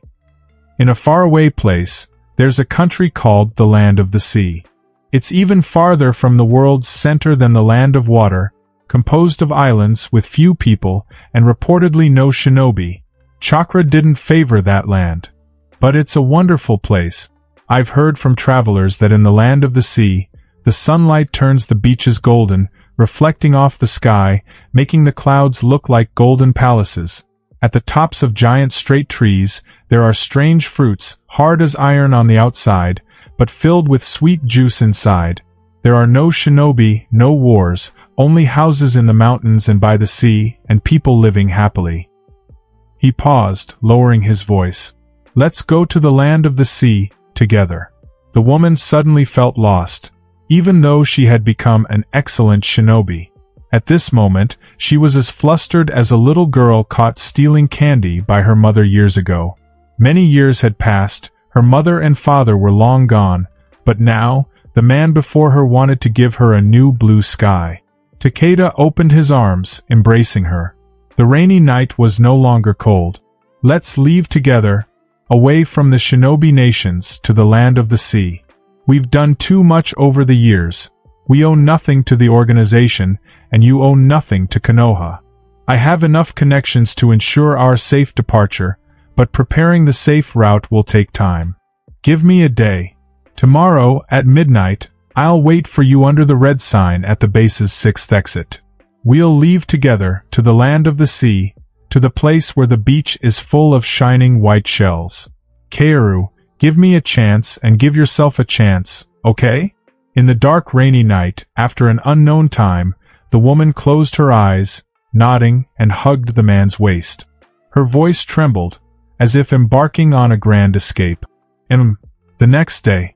The offensive part of this technique is now complete. Yudo. In the spacious training ground, Nagato Uzumaki massaged his sore arms as he emerged from the pile of rubble, slowly standing up straight. In front of him were 2 deep trenches, each nearly 100 meters long. These were the marks left by his feet after being forced back by a tremendous force. Even though he used the special Rinnegan technique, Shinra Tensei, to block the attack, he couldn't dissipate the immense impact force. Lion's Fang Bite, a technique powerful enough to make its user famous in the shinobi world. Yudo panted heavily, his hands once again covered in blood. Thank you. Are your hands okay? Every bone in my hands is nearly broken. Fortunately, I know medical ninjutsu. Yudo was relieved. After completing Lion's Fang Bite, the burden on his body had increased several times. Although the power was immense, it had shattered his bones. I'm leaving today. I've been away from the village for too long. If I stay any longer, it won't be justifiable. While using the palm healing technique to heal his body, Yudo spoke to Nagato. Until my sensei finds a way to reduce the backlash of this technique, I must limit its use. With the current version of Lion's Fang, using it 3 times in a row will tear my own arms apart. Great power comes at a great cost. Nagato sighed. We shinobi are, after all, just a bunch of unfortunate people, strong because of chakra and dead because of it. Yudo laughed. Overthinking is not a good thing. Nagato, I'm leaving. Alright. Hopefully, the next time we meet, we won't be enemies. If it happens, so be it. Shinobi can never choose their fate. The Branch family youth returned to his house, tidied up the room, and packed his belongings. However, he did not leave immediately but continued to use medical ninjutsu to heal his body inside the house. While traveling outside, his physical state had to be adjusted to at least the level where he could fight against shinobi of the same rank. As night fell, the land continued to be covered in incessant rain. Outside the base, Kaoru Asano was grinding seeds. The oil for feeding the blade was time-consuming to make, with many steps that couldn't be replaced by ninjutsu, only by ancient craftsmanship. To make the blade oil for Takeda Takashi's flying wing, Kaoru had been secretly working hard for 2 months. Before leaving, she wanted to finish this task. Black palm flowers might not exist in the land of sea. As a spy for Konoha, Kaoru, who was about to escape from the land of rain, couldn't pack her luggage openly like Yudo. Yahiko had let Takeda handle Kaoru himself. As long as it didn't endanger the organization, he wouldn't interfere. Running away with a female spy wouldn't severely harm Akatsuki, and could be seen as a somewhat acceptable way to handle things. But sneaking away was one thing, making it widely known was another. Takeda and Kaoru couldn't overdo it and embarrass Yahiko and the others. Helping others is helping oneself. More importantly, Kaoru knew she had to be in this house at this hour today. Not being there or being at the wrong time could lead to severe consequences, because today was the day she had agreed to meet her superior. Squeak. After a while, the door opened. The footsteps were rhythmic, signaling a secret code. Yami. The man who entered closed the door and spoke Keiru's code name in the root. Al-sama. The female shinobi put down the pestle, turned, and knelt on one knee, head bowed low. The incessant rain of Amigakure is always so disturbing.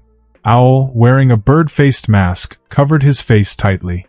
His black robe wrapped him securely, revealing only his muscular outline. Yami, do you have anything to say about Takeda Takashi? Keiru's heart felt like it was gripped by a hand, making her almost unable to breathe due to the tension. Fortunately, after her parents' deaths and being sent into the root, Keiru had overcome countless crises and wasn't about to break under a casual probe. With a momentary closing of her eyes, the female shinobi suppressed her tension and fear, and calmly said, "The assassination plan against Takeda Takashi will take place 5 days later. At that time, he will be escorting a wealthy merchant from the land of rain out of Amigakure, far from Akatsuki's base. It's the best time for us to act. I've heard that your relationship with Takeda Takashi is good, Yami. Are you wavering now?" Keiru sighed inwardly. She knew very well what heard meant. Apart from her, there were obviously other Konoha spies in Akatsuki. The female shinobi raised her head, her beautiful eyes cold and indifferent. Owl reached out, pinched Keiru's chin, forcing her to look at him. His fingers dug into her fair skin without mercy. After a moment, he released her, satisfied. Root needed and favored subordinates without excessive emotions, focused solely on their missions. Tell me, Yami, what level of power is needed to assassinate Takeda Takashi? He's proficient in water release, and the most noteworthy are the 2 chakra blades, flying wing. Apart from that, he's just an ordinary special jonin. Then I'll give you 4 teammates. With you, that makes 5. It should be enough. If necessary, I will also take action. Keiru replied calmly, "No need, Al-sama. If it's a sneak attack, I can do it alone. Takeda Takashi trusts me very much." "Good, you are fully responsible for this assassination. I will temporarily leave the Land of Rain to handle other matters." Keiru felt a weight lifted off her chest. She instinctively wanted to keep Owl away from her, knowing he was a dangerous man. Decoy, post-operation explanations, your promotion. Forget it, there's no need to say more, Yami. You are already an excellent shinobi. Owl glanced around the room. The discarded boxes were filled with seeds of the black palm flower, squeezed dry of oil. Very good. A spy must fully integrate into their role. Once the matter with Akatsuki is wrapped up, Danzo-sama will assign you more important tasks. As his words fell, he disappeared. 1 minute, 2 minutes, 5 minutes. Keiru remained kneeling on one knee, unmoving. After an indeterminate amount of time, she suddenly collapsed to the ground. Finally, the last hurdle is over. Owl, a terrifying man, you surely don't know that this was our last meeting in this life. Keiru sat on the floor for a long while. After her tense nerves fully relaxed, she stood up and opened the window. Outside it was still raining. The towering steel buildings pierced the night sky like deep wells rising from the ground. Oppressive, gloomy, and chaotic, such was always the nature of Amigakure, unchanged. However, at this moment, the female shinobi breathed in the air desperately, greedily swallowing the rainwater that drifted into her mouth. This was the taste of freedom. Takeda Takashi opened the door. When passing by Yudo's room, he hesitated for a moment but decided not to knock and say goodbye. His departure was defection, so it was better not to disturb unrelated people. With this thought, Takeda left directly. However, after only walking a few meters, a paper crane folded from white paper landed on his shoulder. Takeda was very familiar with the chakra fluctuations within the paper crane and understood what it meant. He threw the crane into the air, and it fluttered under the control of distant chakra. Takeda followed it. The paper crane stopped in front of a door. Takeda knocked, and after receiving a response, he entered. Leader, Konan-sama, Nagato-sama. Takeda bowed respectfully, as always. Takeda, Yahiko spoke, his handsome face expressionless. You're leaving? Yes, leader. Where to? A far, far away place, a peaceful spot away from the world's center. Ah, you really dare to say that? Yahiko shook his head. As the fourth-ranking member, leaving the land of rain with the organization's secrets and a Konoha spy. Takeda, have you thought this through? Sorry, Leader-sama.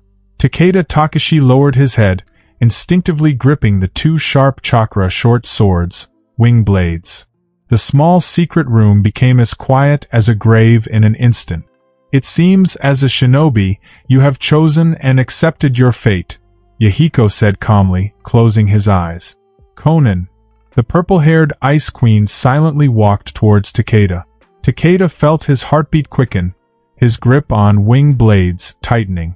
However, he remained where he stood, head down, without fleeing or resisting. Konan placed her hand on Takeda's shoulder. His hand felt heavier. Something had been added, very heavy, almost straining his back. Takeda, Konan's lips curved up, like an ice mountain melting, bringing spring warmth. Eloping with a girl, you can't let her suffer. Takeda looked down at the large package in his hands. It contained precious metals, intricate machinery, and rare medicines, items that could be exchanged for a large amount of local currency anywhere. Konan-sama. Takeda's nose suddenly felt sour. This man in his 30s almost cried on the spot. You have worked hard for the organization all these years, bearing many scars and almost dying in battles several times. We've seen it and never forgot. Konan, who was in charge of Akatsuki's intelligence, finances, and logistics, was usually stingy, but she was generous when it mattered most. You said you were going to a remote place far from the world center. I can guess where. In a place lacking or devoid of chakra, money is always the most practical. Take it. I know you and Kara have no savings. One buys swords, the other buys seeds. Truly a perfect match. Takeda looked up to see Yahiko's encouraging eyes and Nagato's light smile. These are the leaders I've served for these years. I've never regretted it. Biting his lip, the man bowed deeply, holding the package, and slowly exited the room. Just before closing the door, Takeda took a deep breath and shouted, Leader, your wishes will come true. One day, peace will come to the world through Akatsuki's efforts. I will wait for that day, even if far away. Laughter from the three young leaders echoed from the room until the door was completely closed. Coming in openly, leaving with dignity. Takeda's years in Akatsuki ended perfectly. The man wiped his face, turned around, and headed straight to the base's sixth exit. He could now head towards happiness without any psychological burden. Kaoru didn't use an umbrella, letting the rain wet her face. At 25, she was no longer a little girl, but tonight, in this rainy evening, she walked down the street, hopping around, petting small cats and dogs.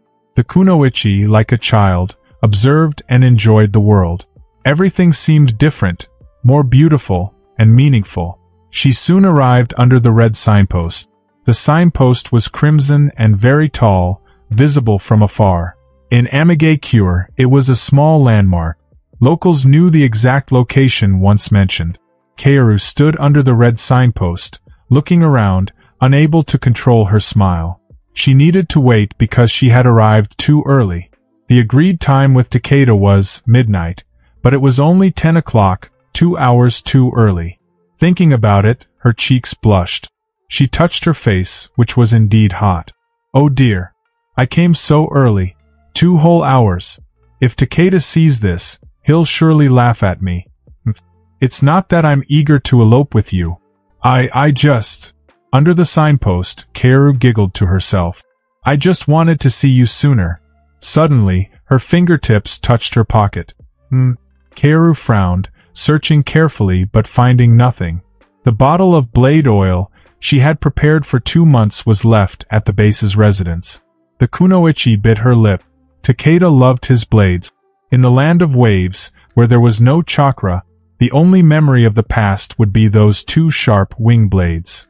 The land of waves probably doesn't have good black camellia. Thinking this, she calculated the time. Returning to the base residence and back here would take at most half an hour. Going back to get the blade oil and returning to wait by the signpost, there would still be a very ample hour and a half before the appointed time. By then, Takeda might not have even arrived. Annoying guy, making me go back for something. Kaoru stroked the shell Takeda gave her, turned, and walked into the alley, heading back. Without a hint of displeasure. Did I come too early? Takeda emerged from the base's 6th exit, looking up to see the red signpost, but no one was there. Indeed, too early. 2 hours until midnight. He sighed lightly, walked over slowly, and leaned against the signpost, gazing at the sky. He was still holding the heavy package. Take some money to buy a large yard by the beach in the land of waves, he thought, feeling a sense of unprecedented fulfillment. Buy lots of flowers and plants for Kaoru, and seeds. The fate of a shinobi is a broken balance. Effort and reward, happiness and disaster will never be equal. For two people from opposing factions to fall in love took 3 whole years, over 1,000 days and nights together, 115 battles fought side by side, 34 nights of intimate talks, 16 times of narrowly escaping death with laughter and embrace, and 1 declaration of love on a rainy night. However, under the crimson signpost, for 2 lovers to narrowly miss each other forever, it only took 6 seconds. With a splash, Kaoru Asano's foot stepped into a puddle, soaking the hem of her pants. What bad luck, she thought, frowning slightly. She hurriedly entered the house, pushing the door open and stepping inside.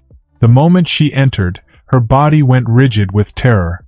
A tall man stood silently in the center of the room. His muscular form was concealed beneath a black robe, and a bird-like mask gave him a menacing appearance. It was Owl. "You've become too careless, Yami," Owl said slowly. "Normally, you would have noticed the bent grass in the yard and had more time to escape. Maybe you could have survived a bit longer." "Owl-sama." Kaoru swallowed hard, not daring to kneel as she usually would. She couldn't afford to slow herself down. But how had he seen through her? Owl shook his head, staring at his subordinate. "After all this time, you've finally slipped up. When you hurriedly tried to get me to leave Amigacure, it raised my suspicion. Why did you want me gone? I guessed you were hiding something. Just because of that?" Kaoru asked bitterly. Anyone with a single suspicious trait is likely guilty of much more. "You know how I earned the name Owl." Owl, a member of Root, was infamous for his ruthless and bloody reputation. In his eyes, there was no room for punishment, only execution. Kaoru gritted her teeth, knowing the man before her had made up his mind.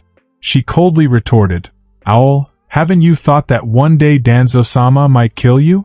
Even within Root, many want you dead for your excessive killing." "You're wrong, Yami. I won't die," Owl replied. "To Danzo-sama, I am a tool. As long as I get the job done, it doesn't matter how many I kill. You, on the other hand, are a disposable asset. Easily replaceable. A tool. Owl, have you forgotten? The first Hokage created the village to prevent shinobi from becoming mere tools of war. The first Hokage was a great shinobi, but he couldn't change the world's true nature," Owl said, pointing at himself and then at Kaoru. "I am Danzo-sama's tool. You are my tool. And HYUGA is a tool for both the third Hokage and the Hyuga clan. You deceived me to leave Amigacure. HYUGA has been hiding here for a month. Tools rebelling against their masters is a grave crime. A tool must fulfill its duties and stay on its path. Any deviation means it is no longer a proper tool. Luckily, I'm here. I'll dispose of you and report everything HYUGA has done to Danzo-sama. Suspected of amassing wealth, being deeply involved with the Akatsuki, developing powerful new jutsu.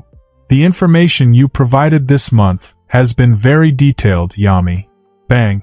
Before Owl could finish, Kaoru smashed through the window, her feet barely touching the ground before her chakra exploded, leaving a shallow crater as she sped away. Run, run. She had to escape, her inner voice screamed. She covered 10 meters in a blink, but her vision blurred and her throat burned. Strength drained from her limbs like a broken dam. Owl appeared before her. Blood dripped from his hand, which held a chunk of her throat. I told you, tonight you're too careless and hasty. You didn't even notice my feigned lapse. As a tool, you only amounted to this. With a crash, Kaoru's body hit the wall, her bones snapping. Tool, disposed of, Owl muttered, crouching beside her as she took her last breaths. Owl pried open Kaoru's hand, finding a seashell. A seashell, clutching it even in death. Takeda couldn't remember how many times he'd checked the time. It was now past midnight. At first he thought, women always late, and patiently waited. But as time slipped by, anxiety gnawed at him. Did Kaoru return to Konoha? The thought tormented him as he stood under the red signpost. Fear wrapped around him. Had something happened to Kaoru? He could no longer stay put. He left the signpost, desperately searching the streets for her. He knew where Kaoru's house outside the base was. With little hope, he decided to check there, praying for a clue. Amigakure was deserted after midnight. Though not under curfew, the constant rain made it an uninviting place for nightlife. The streets were almost empty, save for a few open bars. These places were popular, offering warmth and a chance to escape the cold rain. Takeda ran through the chilly streets, his experience allowing him to quickly assess people. He soon stopped, frozen in place. In one of the bars, a tall man sat with his back to him. The man wore a black robe and lazily toyed with a white seashell stained with blood. In an instant, Takeda understood. Rage erupted, obliterating his reason. Was it a trap? Should he seek help or plan an ambush? None of these thoughts registered. Before he knew it, he was charging at Owl with his wing blades drawn. Boom! The sharp chakra weapons struck the table. A shinobi losing his mind falls for such simple trick. How amusing! In the rainy night, Owl laughed maniacally. Yudo walked through the cold, rainy night, holding an umbrella. The natives of Amigakure didn't like using umbrellas. For them, rain was normal weather and sunny days were rare. They were so accustomed to the rain that using an umbrella seemed unnecessary. Yudo, a branch family member, was in high spirits. This trip had been fruitful. He acquired wealth, established a secret base in the land of hot water, and made contact with the Akatsuki. With Nagato's help, he perfected the lion's fang bite, securing his place in the shinobi world. It was time to return to the village, he thought, heading towards the edge of Amigakure. Suddenly, his foot landed in a puddle, and Yudo noticed an unusual sticky sensation. Activating his Byakugan, he saw through his body and discovered a bloodied piece of flesh stuck to his shoe. In the vast field of his vision, a man's figure appeared. It was Takeda Takashi. He was sitting in a filthy alley, leaning against a wall. Blood and entrails seeped out of him, mixing with the accumulating rainwater and flowing towards Yudo's feet. Yudo hesitated but then walked into the alley, approaching Takeda. With just a glance using his Byakugan, Yudo sighed. Green light gathered in Yudo's palm as he performed medical ninjutsu on Takeda. After a while, Takeda slowly woke up, coughing up blood. Yudo retracted his hand and softly said, "I'm sorry, your internal organs are destroyed. Even if my sensei were here, they couldn't save you. You have a few minutes left. As we've been neighbors for a month, I can relay a message for you. Any last words?" Takeda's voice was hoarse to the extreme. "No. The person to hear my last words died before me." External chakra stimulation, coupled with a burst of energy before death, temporarily improved Takeda's condition. Ignoring his abdominal wound, his face looked normal. "I see," Yudo nodded, standing calmly before Takeda. "I'll watch over you as you pass. Even shinobi feel sorrow dying alone." "You're a kind person, Yudo-kun," Takeda murmured, hesitating. There's a sake shop with a gourd sign on the nearby street. Can you fetch me a jug? Quickly, please, I'm afraid I'll be back. Yuto disappeared using the body flicker technique and soon returned. He knelt down, holding the jug, and slowly poured sake into Takeda's mouth. Takeda coughed violently but breathed comfortably. Good sake. On a rainy night like this, strong liquor warms the body. Yuto glanced down. The sake barely stayed in Takeda's esophagus before flowing out. His body was severely damaged. His internal organs had fallen out and his spine was broken. Takeda was alive only due to Yuto's chakra. Impressive technique, Yuto frowned. Attacked from behind, your body opened up. A sword master like you, caught off guard. Ha, the attacker wore a birdface mask. I asked for his name. He said, Owl. Must be from Konoha. He was really arrogant, you know. I think he knew. I was alive, but he didn't care. Takashi began to mumble, his eyes growing hazy from the blood loss. One of our elite was sent to kill you, Yuto asked. Hearing his voice, Takashi's eyes refocused, and he whispered, probably to clean house. Kaoru, she was your spy. Yuto clicked his tongue and continued feeding Takeda sake. Slow down. This sake is strong, Takeda mumbled. My tongue feels numb. Because you're dying. Takeda slumped against the wall, death claiming his last vitality. He thought hard, then weakly said, behind me to the right, about 200 meters, there's a package with lots of money. It's yours, for keeping me company. After these words, Takeda's body rapidly weakened. In seconds, his face darkened and his voice grew faint. Yuto barely caught his last whisper mixed with the rain. Kaoru, I just wanted to take you somewhere nice. But why? A broken shell fell from his cold hand. In the alley, Yuto stared at Takeda's body for a long time. Things had become more complicated, he thought. Kaoru Asano was a spy, so close to him. She likely reported all his actions this month, killing targets outside the village. Doesn't seem like standard ANBU work. This level of secrecy and ruthlessness, could it be root? Being noticed by Danzo is bad news. Yuto sighed, knowing he had one more person to guard against upon returning to the village. Danzo Shimura, notorious for his schemes, orchestrated the ambush on the AIM orphans and Shursui Uchiha theft. Should he pursue and eliminate Owl now? Yuto considered. No, Danzo might already have intel on me. This is too risky. If Owl escapes, I'd be a target and forced to defect. I'm not strong enough yet. Yuto thought deeply, covering Takeda's body with a curtain. Takeda Takashi, Kaoru Asano, though we're not friends, but we're alike in some ways. Most people wouldn't dare bark, but we, foolish ones, draw blades against fate. His hand paused. In the cold, rainy night, a spark of madness ignited in the young man's heart. You can't win without taking risk. He shook the sake jug, drinking it all. The intense flavor and aroma burned his throat, warming his stomach and dispelling the night's chill. His emotions surged. Something stronger than sake roared within him. Chakra swirled violently, almost like a tidal wave. Good sake. Yuto chuckled, tossing the jug aside. In the next moment, he dashed into the rain, gaining speed. The rain hitting him evaporated instantly, forming a long trail of steam, like a scorching blade. The land of rain has been plagued by continuous war, making survival without the protection of shinobi incredibly difficult. This difficulty is most evident in the desolation outside Amigakure, with sparse towns and villages. On the rainy night plains, a tall man runs, the rain bouncing off his muscular body. He moves like a wild panther through the rain, his heart calm. After killing, Owl's mood always improves for a few days.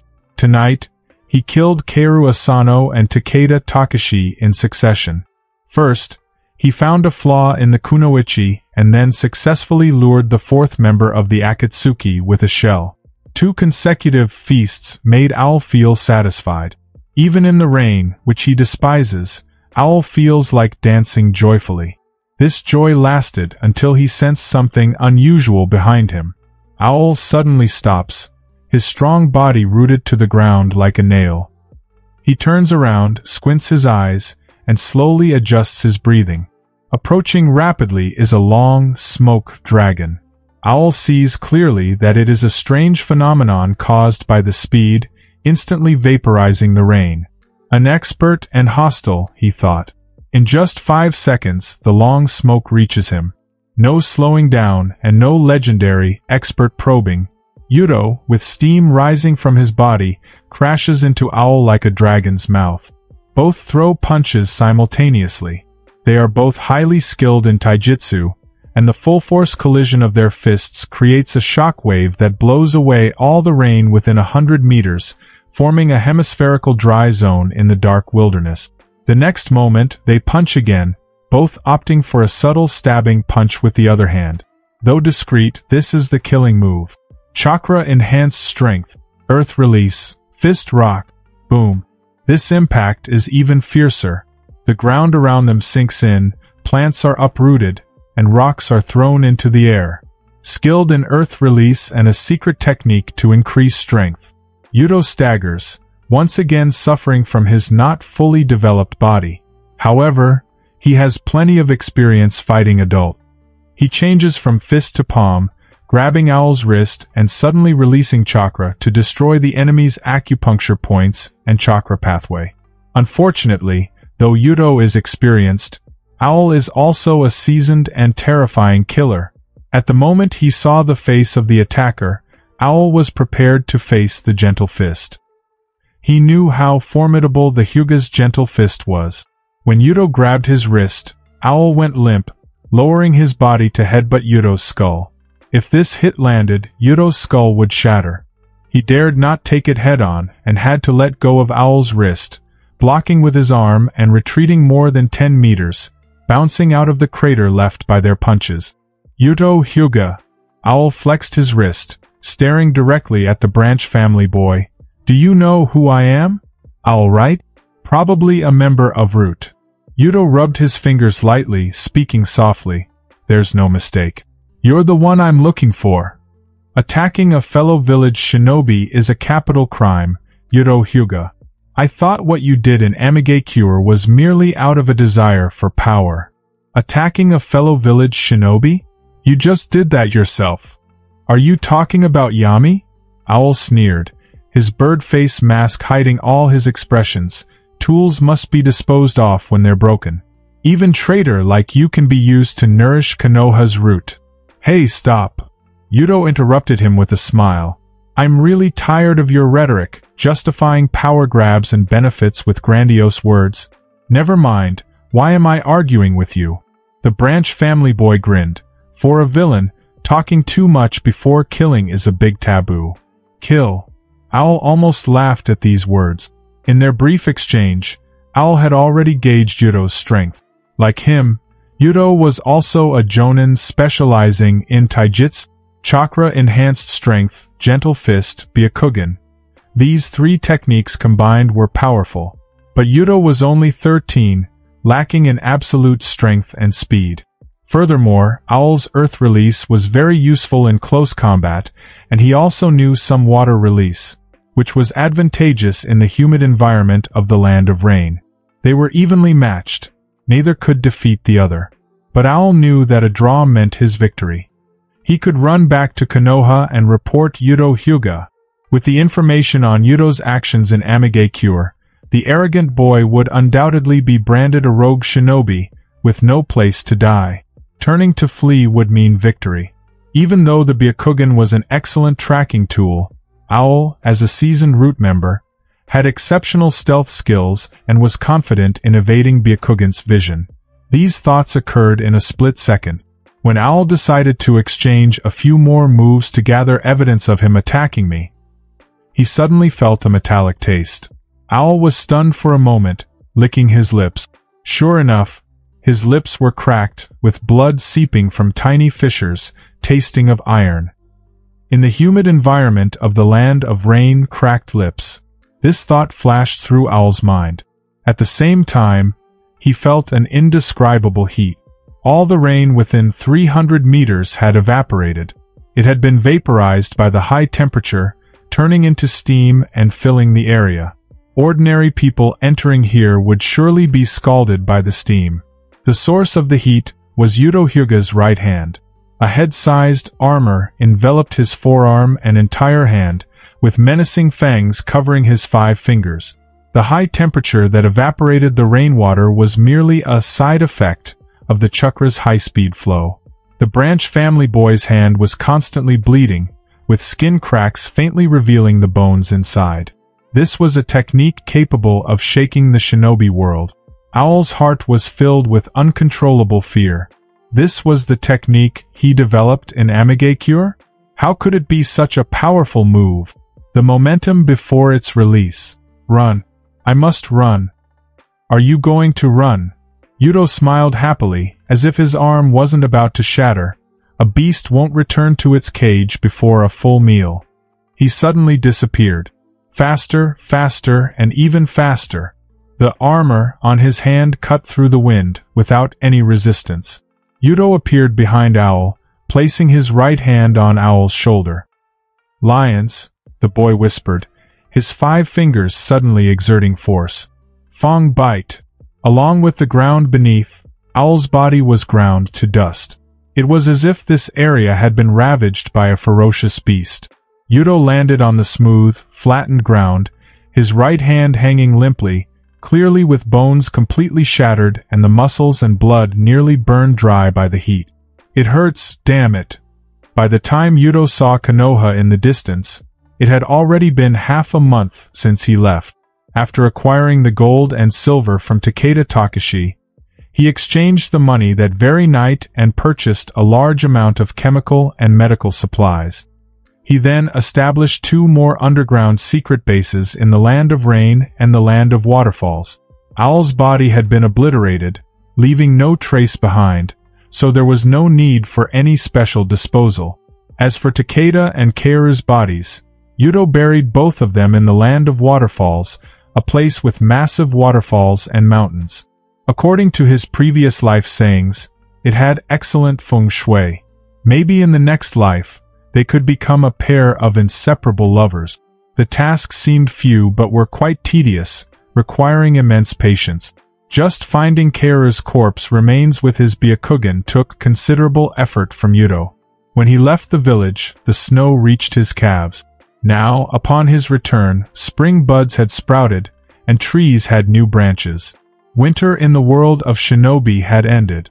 It was now the early spring when everything began to grow again. Smelling the faint fragrance of wildflowers and stepping on the slightly moist soil, Yudo walked towards the towering Hokage rock, re-entering Konoha. As soon as he passed through the gate, Yudo noticed an unsettling discord. It was clearly the lively early spring, yet there was little joy in the village. Many people had furrowed brows, their steps heavy and hurried. The winds of total war had finally blown to the most stable village, Konoha. Sighing, the young branch member of the HYUGA clan walked straight into the Senju compound. Half a year ago, upon returning from a mission, he first visited the HYUGA clan head and then reported to the Hokage. However, now, as Tsunade's disciple and having received her permission to leave the village temporarily for training, Yudo naturally went to find his teacher first upon returning. Stepping into the Senju compound, he barely took a few steps before leaping into the air. The next moment, a deep pit appeared where he had just stood. A blonde woman smashed her hand into the ground, the resulting stones flying with more force than a standard shinobi's kunai throw. What a peculiar welcoming ceremony, Tsunade-sensei. Yudo grinned and charged at Tsunade, throwing a punch. Boom. Yudo had reached a decent level of chakra-enhanced strength, making their battle seem earth-shaking. Dust rose throughout the Senju compound, and several buildings collapsed. In the end, Tsunade was still superior. Using a technique akin to gentle fist, she subdued Yudo, pinning his arms behind him and pressing him down while panting heavily. "You've gotten a lot stronger, kid." A strand of her blonde hair fell onto Yudo's cheek, tickling him. Yudo chuckled. Sensei is one of the legendary Sannin, a mountain I could never hope to surpass. Cut the flattery. Tsunade snorted, releasing his arms. She scrutinized her disciple carefully. You've grown quite a bit taller since you left. Well, you're only 13, still growing. Not as tall as Sensei. Your timing, the rhythm of your strikes, and the control of your chakra bursts are vastly improved compared to a few months ago. More importantly, your fists are much harder. You've been training diligently, Yudo. Not as hard as Sensei's. Humph. Tsunade grinned mischievously, messing up his hair. People say the HYUGA prodigy is calm and composed. I see everyone's been fooled by you, little rascal. Yudo, now standing at Tsunade's ear level, felt most comfortable with the height difference. Tsunade, like a delinquent girl, slung her arm around his shoulder as they walked to her place. Tell me, Yudo, Tsunade said, sitting on the tatami mat, leaning back on her arms. Who wanted to send a letter to Jiraiya? Yudo tidied his hair and replied, the leaders of the Akatsuki organization in Amigakure, Yahiko, Konan, and Nagato. Tsunade tilted her head. I don't know them. Yudo described their appearances, triggering her memory of the 3 orphans they encountered during the Second Shinobi War in Amigakure. Those poor kids. I didn't expect them to become capable shinobi. Sensei, what is Jiraiya-sama's relationship with Yahiko and the others? Jiraiya stayed in the Land of Rain for a while and taught them. Tsunade waved her hand dismissively. The letter has already been delivered to Jiraiya by a reliable person. He appreciates your help. Oh, Yudo blinked. Just a thank you? Wait, that's not right. Jiraiya, known as the Gallant, was generous and wealthy. Delivering a letter might be a small favor, but a mere verbal thanks? He should at least treat me to a lavish meal. Yudo might never know that Jiraiya's thank you gift had already arrived at the Senju compound a few days ago. Tsunade, upon receiving it, was infuriated. Jiraiya's gift was none other than the manuscript of his work, Icha Paradise.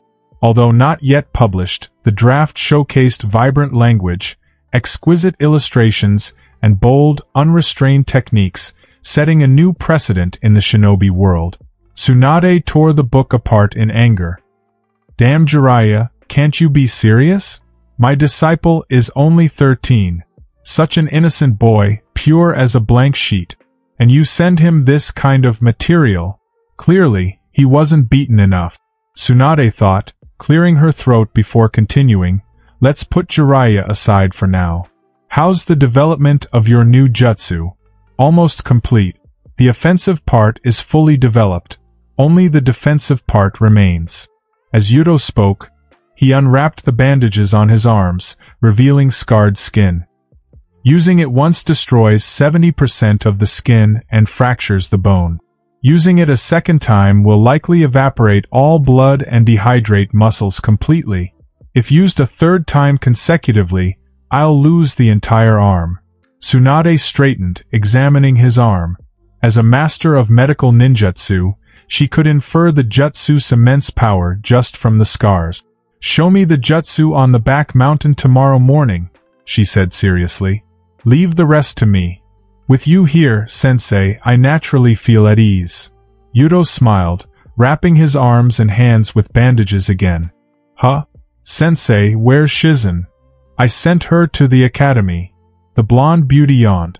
I've been quite busy lately and can't look after her. Letting her go to school to interact with peers is a good thing. Yudo was a bit surprised. Tsunade-sensei, have you resumed your duties in the village? No, the old man just assigned me some tasks. Oh, by the way, this involves you as well. Tsunade paused before continuing. Yudo, you've been away from the village for 2 months. How do you feel about the outside world? Life is difficult in most places. The Land of Fire is still peaceful. Yudo spoke sincerely. Setting aside personal biases, Konoha is indeed a peaceful place compared to the rest of the world, which is much worse off. Is it chaotic? Very chaotic, Sensei. Around the Land of Fire, the signs of unknown shinobi appearing are increasing.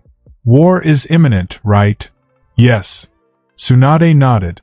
Having experienced the Second Shinobi World War, she was familiar with such situations. It could be tomorrow or the next moment. War could break out anytime, depending on who loses patience first. The first combat unit of Konoha has already assembled, led by Orochimaru. Given the current situation, the village needs a lot of combat power and capable elites. In a few days, the old man will promote a few young people to Jonin. This not only expands the elite team but also boosts morale. Look, the flames of Konoha burn unceasingly, and excellent seeds keep emerging. The old man insisted I be the chief examiner, probably because he thinks I'm too idle. Ahem. Back to the point, I've seen the list of those to be promoted to Jonin. You're on it, and so is Hatake Kakashi, the son of White Fang. Yuto suddenly felt a sense of relief, thinking, finally, I have someone above me. With my own sensei as the chief examiner, how can I lose? Perhaps guessing her disciple's thoughts, the blonde woman flicked Yuto's forehead protector. You are my disciple, but I won't go easy on you, understand? Understood. Sensei has a broad mind, embracing the entire village with her tremendous love. Heh! Tsunade glanced down at herself, feeling that his words had a hint of teasing. If it were Jiraiya speaking, she would have punched him already. But looking up, she saw her 13-year-old disciple's pure eyes, in a sense, purer than paper, and immediately felt she was overthinking. Yuto was a very positive kid, unlike that lecherous Jiraiya. The blonde woman coughed lightly to hide her embarrassment. Stop being cheeky. In short, I won't give you special treatment. I'll even make it harder for you to pass because you're my disciple, the genius of the Hokage's lineage, a role model. But if you fail because of this, humph, she clenched her hand, creating a popping sound. Understood.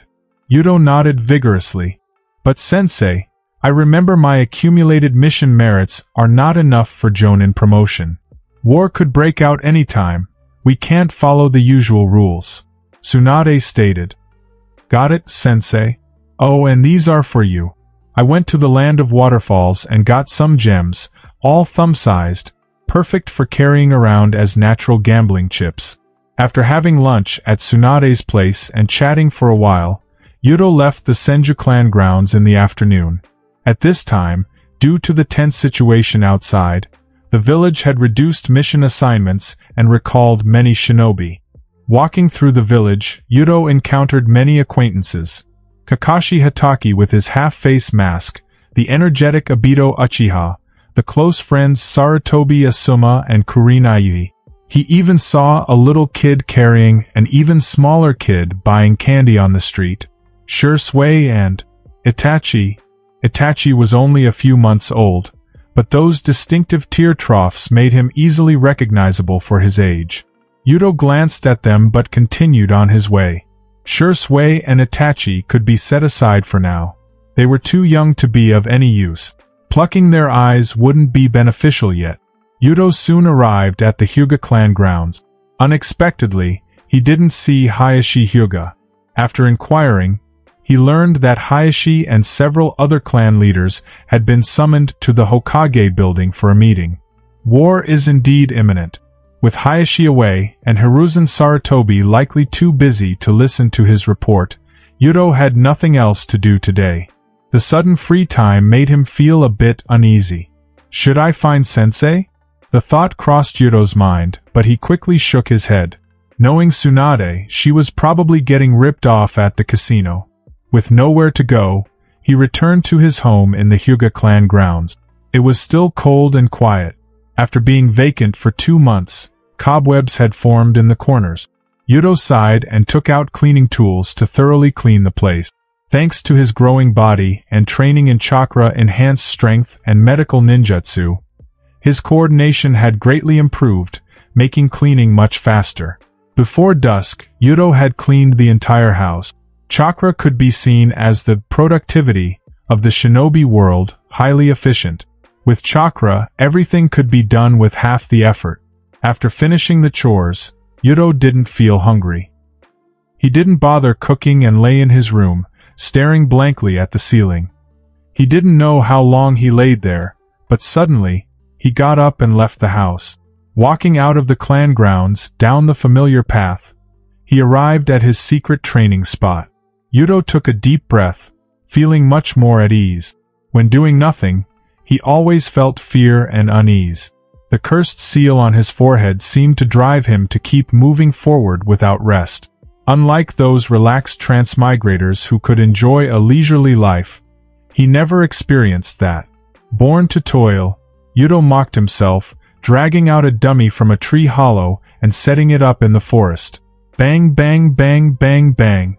Yudo continuously struck, using all the techniques he had learned. At the point of exhaustion, he finally felt calm. The next morning, at the Senju clan's rear mountain, Yudo sat on a smooth green stone slab, eating rice balls and dried meat that Tsunade brought him, occasionally sipping hot fish soup. At 13, Yudo was at the age when a growing boy can eat an adult out of house and home. As a shinobi, his appetite was enormous.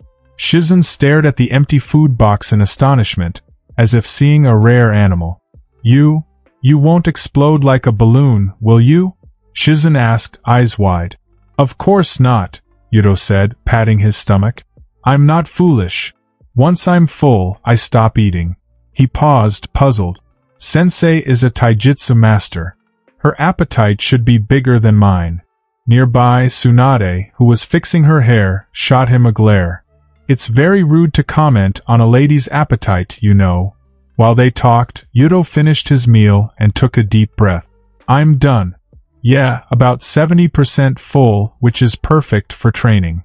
Shizen picked up the food box and, since she had to go to school, didn't dawdle and skipped down the mountain. Tsunade watched her student leave and sighed. You're only a year older than Shizen, yet you're much more mature. Yudo stood up without replying, distancing himself and stretching his wrists and neck, also removing his bandages. Tsunade chuckled. Being cautious, huh? Don't worry, I won't ambush you. She beckoned to him. Come on, use that jutsu on me. Sensei, Yudo said seriously. If I hit you directly, it could be deadly. You won't burst from eating rice balls. Do you think I'm foolish enough to take the hit head-on? Tsunade retreated. Come on, my cute student.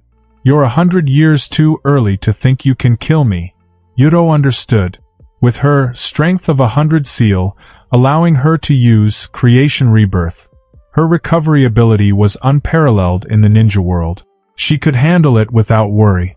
Heat rose in the back mountain, the leaves instantly dried and withered, and sweat beaded on Tsunade's neck and face. This was just the prelude, nearly setting the forest ablaze.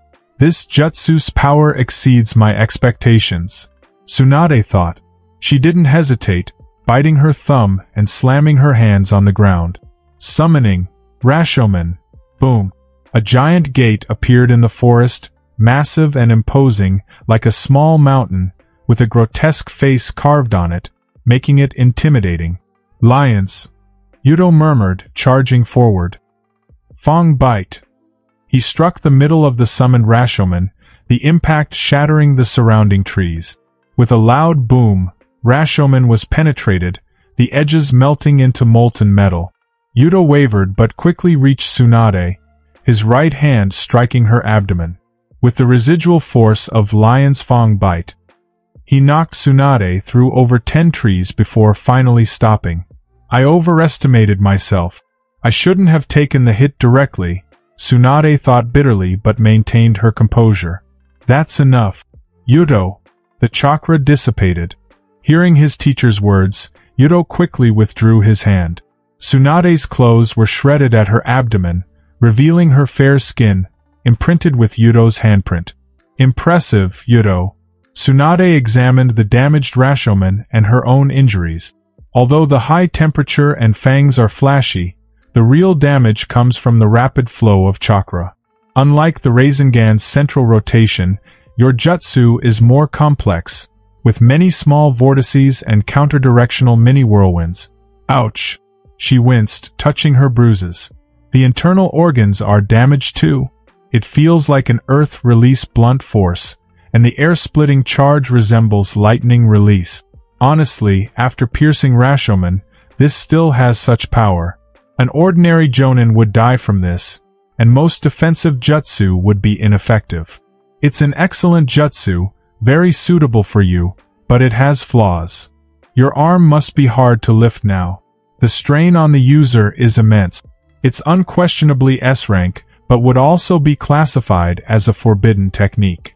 Tsunade rubbed her abdomen, her fair skin marked by burns and cuts, with bruised internal organs beneath. As she pondered how to mitigate the jutsu's side effects, Tsunade wasn't a masochist. She had Yuto injure her to better understand the jutsu. Lion's Fang Bite's self-harm aspect stems from its dual nature of damaging the enemy while similarly affecting the user. The difference is merely in degree, but the destructive principle is identical.